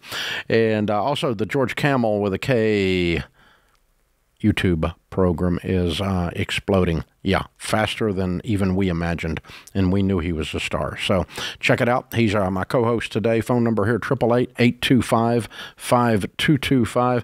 Bob is in Boston. Hey, Bob, welcome to the Ramsey Show. Hi, Dave. Hi, George. Hope you both are well. We are, sir. How can we help? Looking for some guidance today. So after following your baby steps for many years, and our kids are through college at this point, my wife and I are aligned on wanting to purchase a second home. Where it gets a little complex for me is she's talking about a sum that I'm not necessarily comfortable with, and I am looking to slow down in a couple of years. I'll probably work part-time within a couple of years or so. So I need help. You know, I want to please her. I want to do the right thing by her, but I think I need some help getting comfortable with the kind of numbers that she's talking about. Okay. What do you make? I make just under $700,000 a year. Mm-hmm. What's your net worth? About $8 million. Okay. What do you do for a living? I'm in finance. Way to go, Bob. Well done. Man. You are impressive. That's a very cool thing. I'm so excited for you. Congratulations. Thank you. So what is she wanting to spend on this home? She's talking about something like $2.5 million, which is what's your current residence worth? About $500,000. Your current residence is worth $500,000? Yes. And your second home will be $2.5 million. Well, that's a little out of whack. Where's the second home? I hear you. Okay. Well, number one. Okay. Here's my rule of thumb on second homes. I've got them. Okay. They're toys. And so they need to be number one, you got to pay cash for them or you don't do them. You're asking the Ramseys, so you're in finance. You're obviously have done very well. You're going to do what you're going to do, but this is my rule. I would never do it unless you paid cash, number one. Number two, they're toys, meaning they don't produce an income. It's not a great category of real estate to invest in because resort real estate is the only type of real estate that's more volatile than being a developer. These are the two places you can lose your butt the most in real estate. So, for instance, I've got a lake house. 1 year, it's worth $2 million. 1 year, it's worth $4 million. And then the next year, it's worth $2 million again. It comes and goes and comes and goes and comes and goes. You follow me? So then the second rule on toys, lake houses, second homes, whatever we want to call them here, is that if they're not going to be income producing, and so it needs to be a small enough percentage of my net worth that we could stomach it if we lost it. Because you're taking this much money offline, it's no longer earning any money. It will appreciate in value over time, probably, most likely, but that's not why we're buying it. It's not an income-producing asset. It's a capital gains asset. So, if you're buying it to speculate on, then don't buy it because you're buying it for a second home. My lake house is not for sale. It will be sold someday after I'm gone. but it's not for sale for any price. I keep up with values just because I'm a real estate nerd, but it's not for sale. And so that's what you're doing here. You're taking that much money offline, and that feels like a large chunk offline out of $8 million to me. That's the way I feel too. I was thinking $1 million, and I was going to go with it. Yeah. Yep. Is there some compromise here? Or is she dead set, it's got to be this one? Oh, yeah. Oh, no. There would definitely be compromise there. I think her view is, hey, listen, we're not getting any younger. We have this pot of money. We've always lived below our means. If we're going to do it, let's do it. And let's just go for it. Yeah. I mean, that'd be 12% of your net worth is tied up in a toy. And that's pretty heavy, but that's doable. For me, I at $1 million out of $8 million, right? And the good news is, how old are you? 52. Okay, so how much longer are you going to work making $750? 2 to 3 years. Okay, and then you're going to be living out of your net worth. Yes. Yeah, and so you're going to slow its growth because right now its growth is compounding. Right. So you're going to be spending some of that to live because you're used to a decent lifestyle, I would assume, making $750. And you shouldn't be denied that. I'm okay with that. I mean, so, yeah, that's another, because I think the description to her, if this was me talking to Sharon, I'd say, honey, what that means is we're going to have to, it would trim our monthly income down because we're taking a chunk, we're taking a third of our net worth offline. It's no longer creating income for us. And I'm uncomfortable with that number for that reason, because I want to keep our income steady so we don't have to think about, we can do anything we want to do with a good income. Because, I mean, if you got $7 million working for you, you can still make $600,000-$700,000 a year off of that, right? Right. That's right. Yeah. And so in perpetuation, I can, and I bet you can. And so that's what I want to set up for you. So I think that's the way you talk to her about it, is I don't want to cut that $600,000 or $700,000 to $400,000 or $500,000 because we got so much tied up in a second home. I think that makes a lot of sense, and I like that approach. I think she'll be open to that. Yeah. Well, she just saw something she liked, and she knows you've worked your butt off, and she wants to enjoy it before it's gone. Yeah, I go along with her on that. You live like no one else, so later you can live and give like no one else. That puts us on her team, right? Until we look at the ratios, and the ratios are bothersome. That's right. Yeah. Well, listen, I appreciate your guidance here. I value your opinion, so thank you both very much. Oh, you're an incredible dude. Well done. It's a great problem. I'm sitting back here going, this is a real problem, don't get me wrong, but this is a great problem to have. This is the problem you have if you follow our advice. If you do the stuff we teach, you're 32 years old and you work the baby steps, you're Bob at 52 or 62. Struggling with how much, whether to put $1 million or $2 million into your second home. Hello. But you notice what he's living in. $500,000. He's not living in an $8 million house making $700,000. Notice that. Big difference. Hollywood. Notice that. This is The Ramsey Show.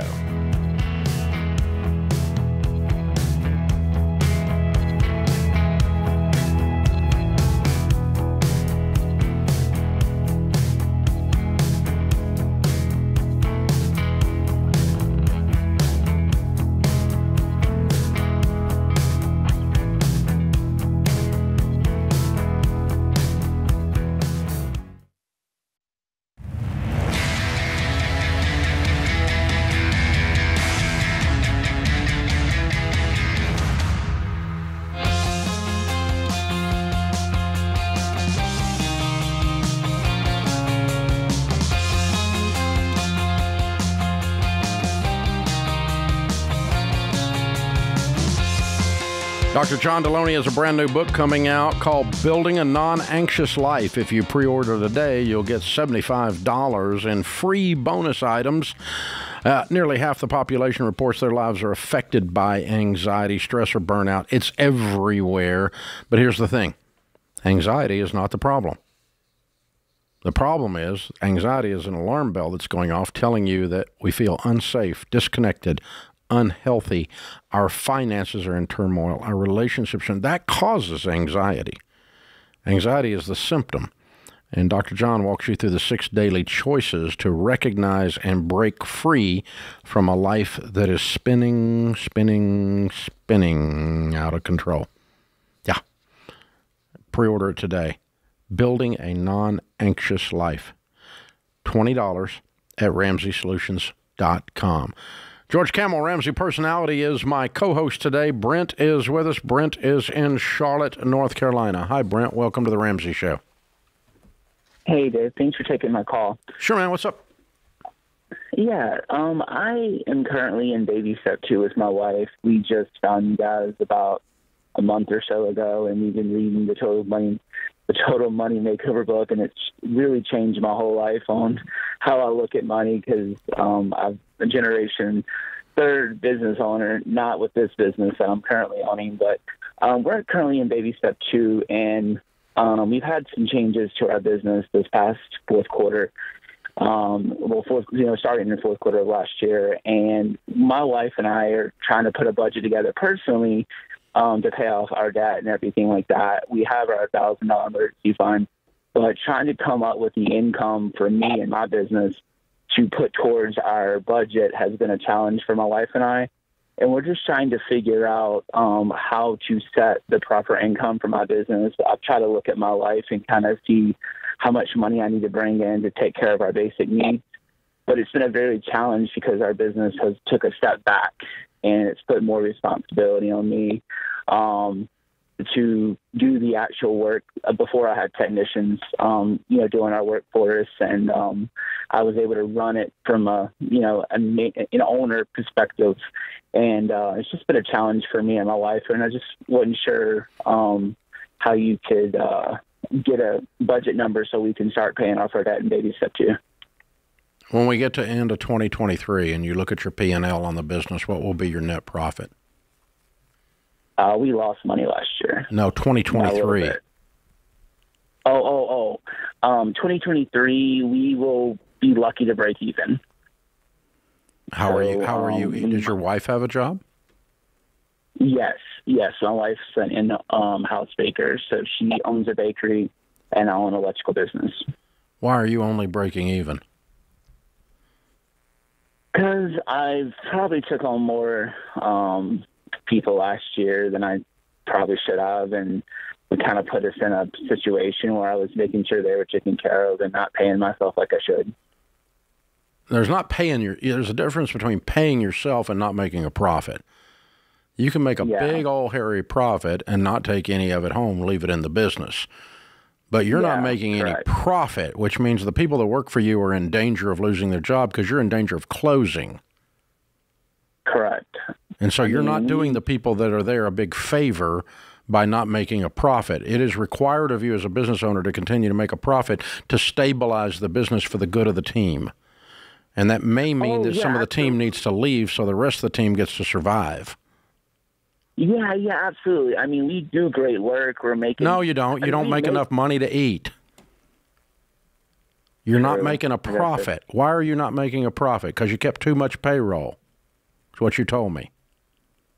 Yeah, too much payroll. And I have a big heart, and I try to help people, and I guess that it's put myself in a... What are you doing to help people? What do you mean?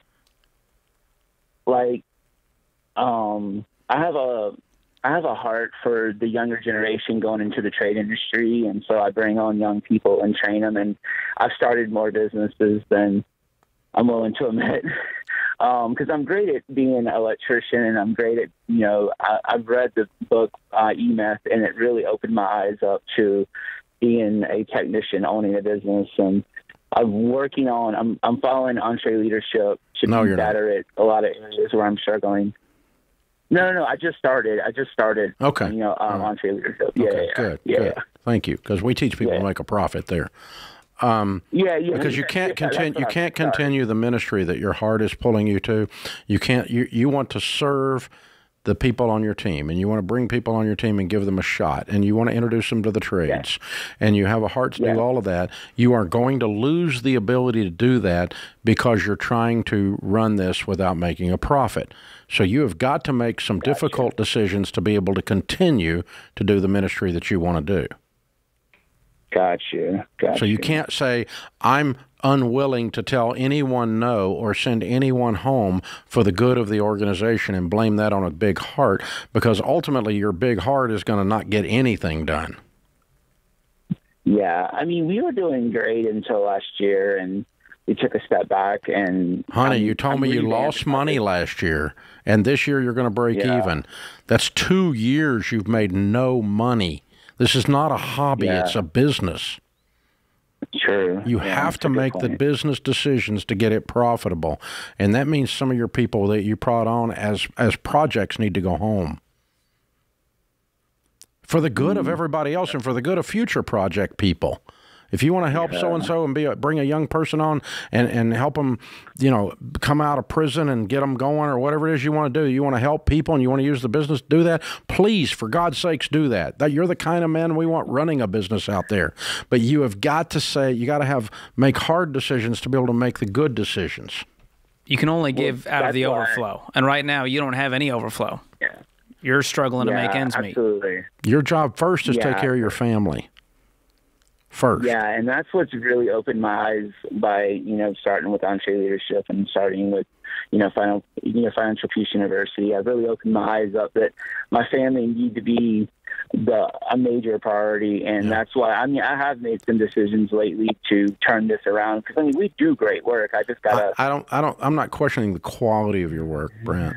Yeah. I'm just saying that... when I first started in business, I thought, here's an example of something that's a little different, but it falls in the same bucket. I thought by not confronting people inside of our organization that were doing things wrong, that I was being nice. Because I'm Southern, and being nice is what you do. It's called passive-aggressive, right? We're always nice. We say, bless your heart. We'll slit your throat and say, bless your heart. We're Southern. But we're always nice, right? I always wanted to be nice. I always wanted to be a nice Christian man. And what I finally figured out is that by not confronting people's misbehavior, I was actually allowing the business to be torn apart from the inside. And I was staying angry all the time on my drive home at their misbehavior that I had never even told them was misbehavior. It's completely my fault. And so we adopted a new slogan. Here's our new slogan. It's about 20 years old now. To be unclear is to be unkind. So that's my version of being nice, but with strength. I'm going to be very clear, because otherwise it's to be unkind. And you're being unkind to the future people that you want to help with this business, because you're being too kind, too nice. You're being nice instead of kind. You're being nice to the current people instead of the other. Yeah. And your family is also part of this. And we're trying to get out of debt. And so we need to get our income up. Yeah. So if I'm you, I'm going, I can make 70 grand as an electrician or make $0 running this business. You need some money. And so it might be time to reset this business and how it's structured and see if you can get it profitable fast. And if you can't, you probably need to go work for somebody until you can get your act together and get there. Because only the strong can help the weak, sir. Starving kids don't feed starving kids. Projects don't help projects. You're now a project. You've turned yourself into one. This is The Ramsey Show.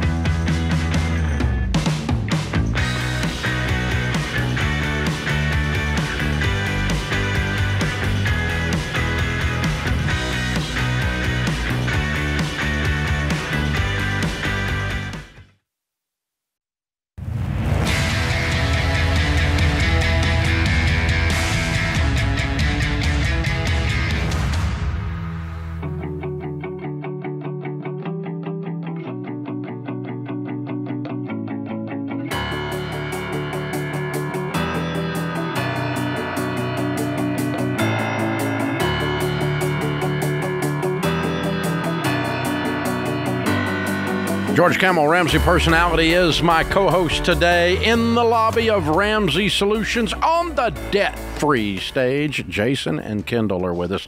Hey, guys, how are you? We're doing fantastic, Dave. Thanks. Well, honored to have you. Where do you guys live? We are from Waukesha, Wisconsin. All right. Welcome to Nashville. And all the way here to do a debt-free scream. How much did you pay off? $350,784. Love it. How long did this take? 4 years, 5 months, and 8 days. Aha, love it. Very good. And your range of income during that 4 years and 5 months? $200,000 to $350,000 combined. Very cool. What do y'all do for a living? We're in sales. I sell life-saving healthcare equipment. Mm-hmm. And I'm in cybersecurity sales. Ah, very good. Two great businesses. Well done. Good. What kind of debt was the 351? There was a phone, there was a car, a credit card, a lake house / cottage, and our home. Wow, look at it, weird people. 100% free. Yes, whoop, whoop. Way to go, guys. Thank you. Very cool. Very cool. How old are you two? I'm 41. And I'm 38. And what's the house worth? We bought it for $300,000, and it's now worth $450,000 to $500,000. Very cool. How much in your retirement savings? $850,000. Woo! Talking to millionaires with a paid-for house and lake cottage. I love it. Way to go, you guys. Thank you. And at 41 years old and 38. Wow, Yeah. Very good. Excellent. Baby steps millionaires. Well, tell us the story. What happened 4.5 years ago that got all this started and made the whole family go into a tizzy, and now it worked? Well, it started a little bit before that. I found the podcast, and I said, Jason, we should listen to this, because we were feeling a little out of control, but we listened for like a month, and we're like, we've got it under control. We can pay these credit cards off every month. We're doing fine. And then in November of 2018, Jason was laid off from his job right ahead of the holidays, and we realized we really were a short period of time away from not being able to handle what we had going. And it scared us so bad that we decided, okay, let's go back to that podcast we were listening to. Scared straight. Scared straight, yep. And then what really solidified it for us is a year later, Jason was laid off again. But at that point, Jason. Yeah. It was a rough patch. It was Merry a Christmas. blessing in disguise, though. Like that job that he rushed into that in 2018 was. It was a great job financially, but terrible emotionally for him. Yeah. So it was a true blessing. And then in 2019, I was able to say, like, let's take time. You find a job that you are really going to love, and he's still there today. So that's and great. making bank, too. And doing well. Yep. And then in April of 2020, we had the opportunity to finish baby step 2, and things were uncertain. Well, there's some timing. We're like, well, maybe we should just batten down the hatches and prepare for a storm. But we just decided to go into the storm and pay off and do baby step 2. Be done with it. Love it. Yep. And then to celebrate baby step 2, we got a mini golden doodle, and we named him Ramsey David. Oh. Wow. Is it the middle name? Ramsey David is, David's his middle name. Yeah. Dogs can have middle names. So when he goes in the floor, Ramsey David. David. We David. joke That's what my that wife says. Yeah. we joke that he gives terrible financial advice because he's a dog. Hey, that dog is debt free. He's doing better than most Americans. I'm telling you. Yep. And then from there we pivoted into let's pay off the house, and how cool would it be to stand here and be fully debt free when we stood here. I love it. Wow. Powered on through. Good for y'all. Very good stuff. This is amazing. So were the girls a part of this journey? I mean, they're old enough. They're like seeing mom and dad go gangbusters on this debt. I mean, was it weird for them? Were they all in? Were they calling you guys out? You know what? They always pretend that they don't like it. They've had plenty of podcast. They heard too much Dave Ramsey, and they like to talk a lot of smack about it. But well, if you're a teenager, you have to have the eye roll down. Oh, yeah. Let's see the eye roll. Come on, let's see it. You can do it. Yeah, you got to have it down. You got to have the eye roll down. It's part of it. Then later on in life, they're like, oh, yeah, actually, I was into that. I tried to play it cool, but I liked it. Yeah. But, anytime they see a movie where somebody uses a credit card, they're like, oh, my gosh, I cannot believe that they're in debt. Yeah. Who would have thought Brad Pitt did that? Right. They've joined us. We've led 5 rounds of FPU at our church, at Bridge Church in Waukesha. Go Bridge Church. Woohoo.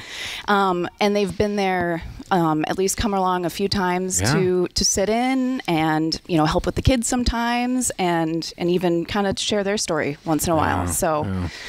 How hard it is being your kid. Yeah, right. Seriously. You guys are awesome. I'm so proud of you. You're 100% free. You're millionaires and you're 40. How's that feel? Dave, it's phenomenal. You know, we have a true understanding of what you mean when you say financial peace. It allows us to change what our dreams are. Instead of thinking of how are we going to get out of this, we can think of what are we going to go to, how are we going to get there, and we know that we control our destiny and we can actually plan on how we're going to do it. Yeah, amen. So when you're leading one of these classes, you've obviously got a great example to set in front of them. You guys, you say, we paid off our house, we had this, we got $800,000 in savings. Oh my gosh, look at this. This is where you could be. That's got to be very persuasive for someone in the class that's scared, that's hopeless, that's beat down, that doesn't know if they can do it. They can look at you guys and go, I think maybe I can. Yeah, I think when we started doing FPU, I think, you know, I was a little afraid of, you know, how do we share this? Like, how honest do we get about where we're at and where we're going? And we just decided if we're going to do this, if we're going to give 1 week a night for 9 weeks every single year, we're going to go all in and be very open and upfront with everyone in our class. And it's really created this cool community that we have where they come up to us and they're like, hey, guess what I did? We just paid off our car. Or here's what we're going to do next. And then they ask, where are you guys at? We're just following along. A lot of them come back to our class and just sit in and will then kind of be the testimony in that first class to say, hey, I did this last year and here's where we're at now. Here's what a year can do. Oh, wow. It's really neat. That's powerful.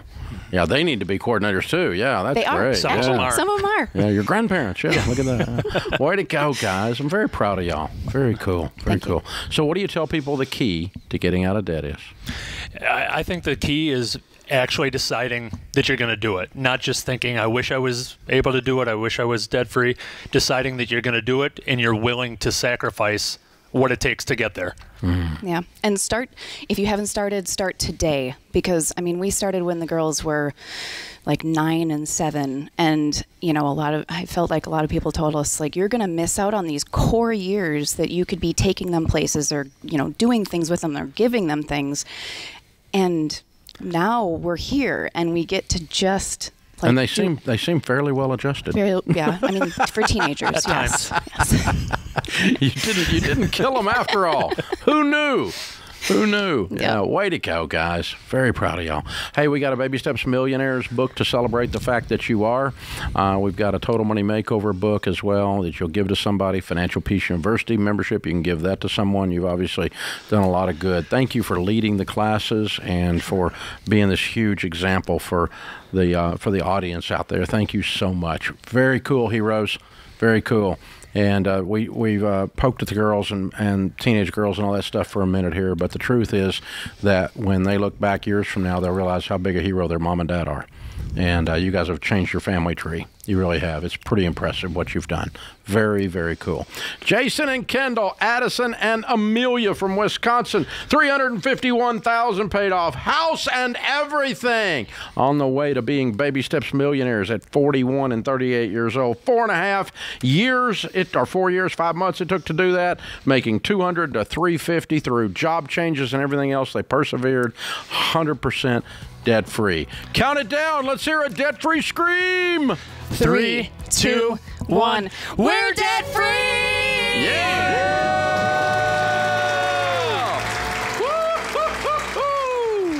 I love it! Well done, you guys. Very well done. This is The Ramsey Show.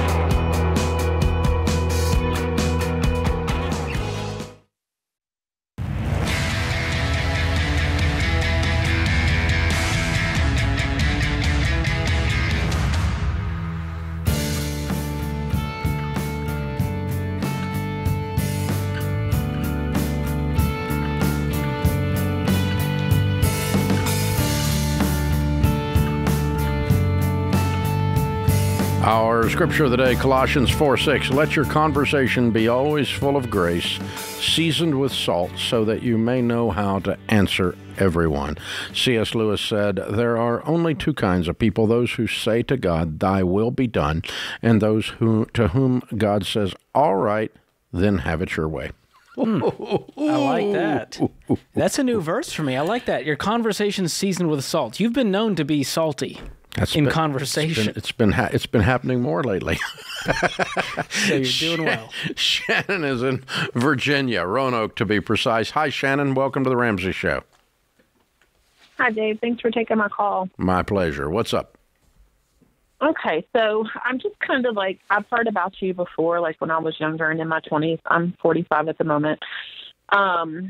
And so I'm just kind of like rediscovering you. I've started listening to Budget Christian Mama on TikTok. And so I try to get her lives every morning, and she just talked about how her and her husband have knocked out all this debt in like 18 months. And so I have quite a bit of debt as far as like my car and student loans and stuff go, but as far as like credit cards and stuff, I don't really have a lot of debt. But I was raised by my mother, who was a single mom, but I didn't know when I was younger, but as I got older, just figuring out that that's pretty much how she raised us, was on credit cards. And I have kind of continued the same cycle, but not so much as far as credit cards, because I've never really had my life together enough to qualify for the amount of credit cards that she has, which is probably a good thing. But I also have not like saved any money. I have. How can we best help you today, Shannon? I don't know where to begin, so to speak. I kind of understand the gist of it, but I don't know. I'm just kind of looking for some kind of guidance as far as structure goes. Well, I'll say this. The best time to plant the tree was 20 years ago. The next best time is today.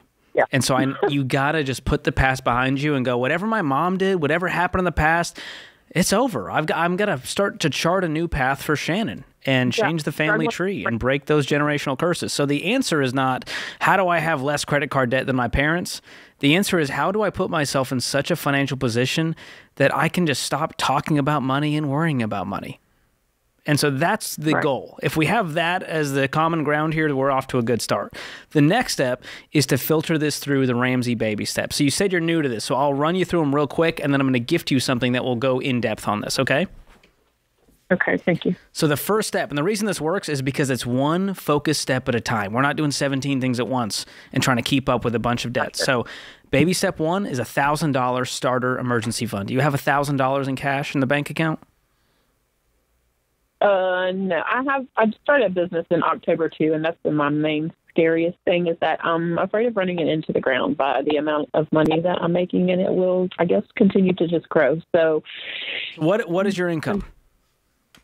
As far as my business goes, it kind of fluctuates, but I started a house cleaning business, and it averages somewhere around 72 to 74, but it has gone, mostly it's over 7,000. I mean, over 8,000, closer up to 9,000 every month. Every month. Profit? That is just like, see, and that I don't have anything. I'm just like transferring money as I need it. So where is this 9,000 going every month? I couldn't tell you. That's my problem. Okay. I'm just like mindless. Does your business have any expenses? Well, I mean, I buy like the vacuum cleaners. When I first started, I got them on, I think it is a firm. So I'm making payments on those, and I would like to pay them off.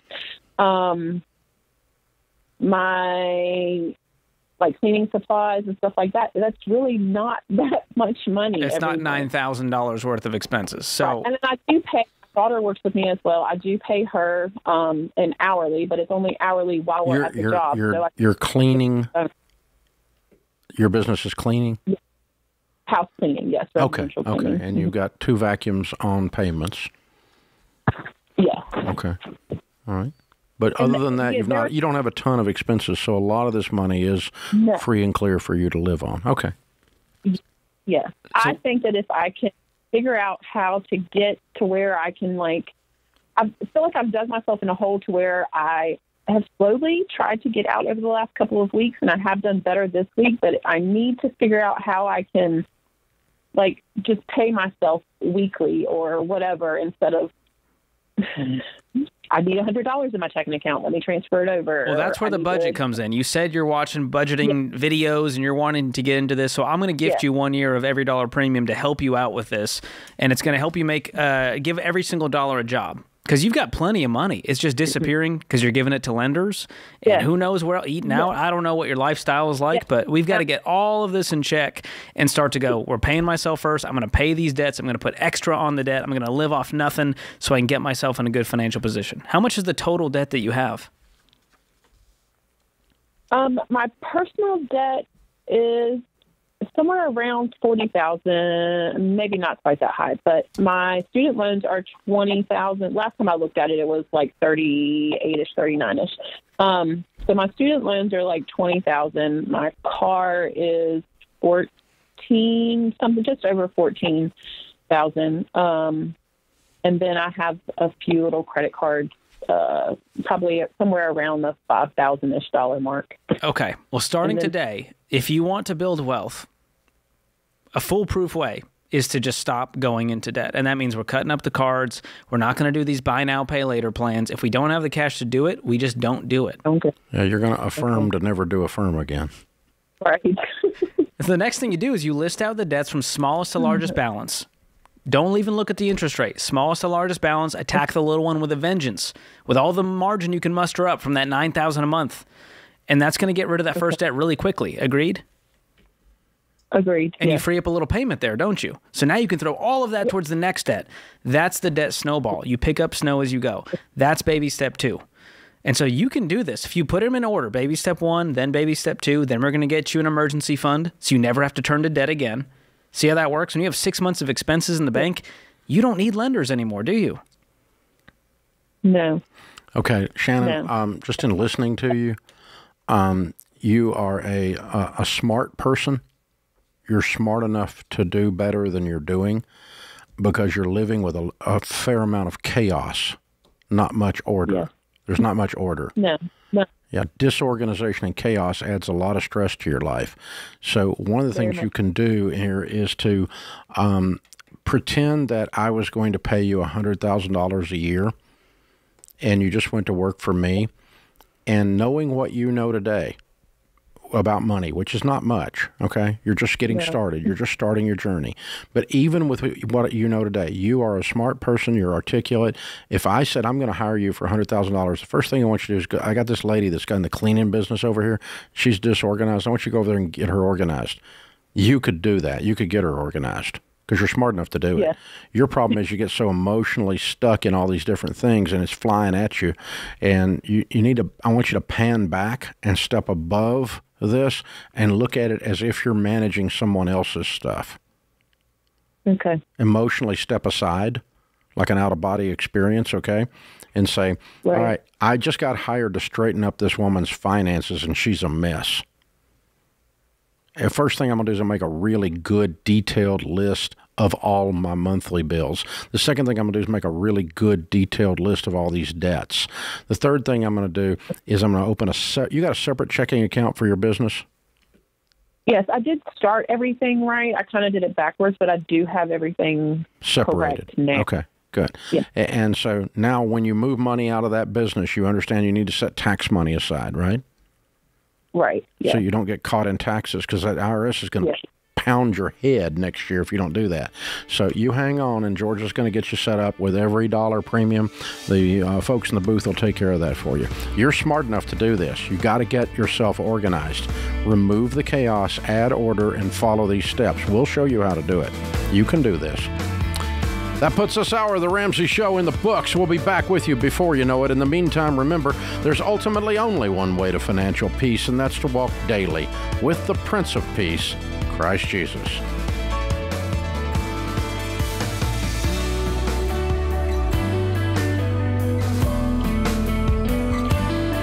Hey, it's George Camel. If you like what you heard in this episode and want to know more about getting started on the Ramsey baby steps, go to RamseySolutions.com and click on the Get Started button. We'll help you figure out the best next step for you based on your specific situation. That's RamseySolutions.com and click Get Started.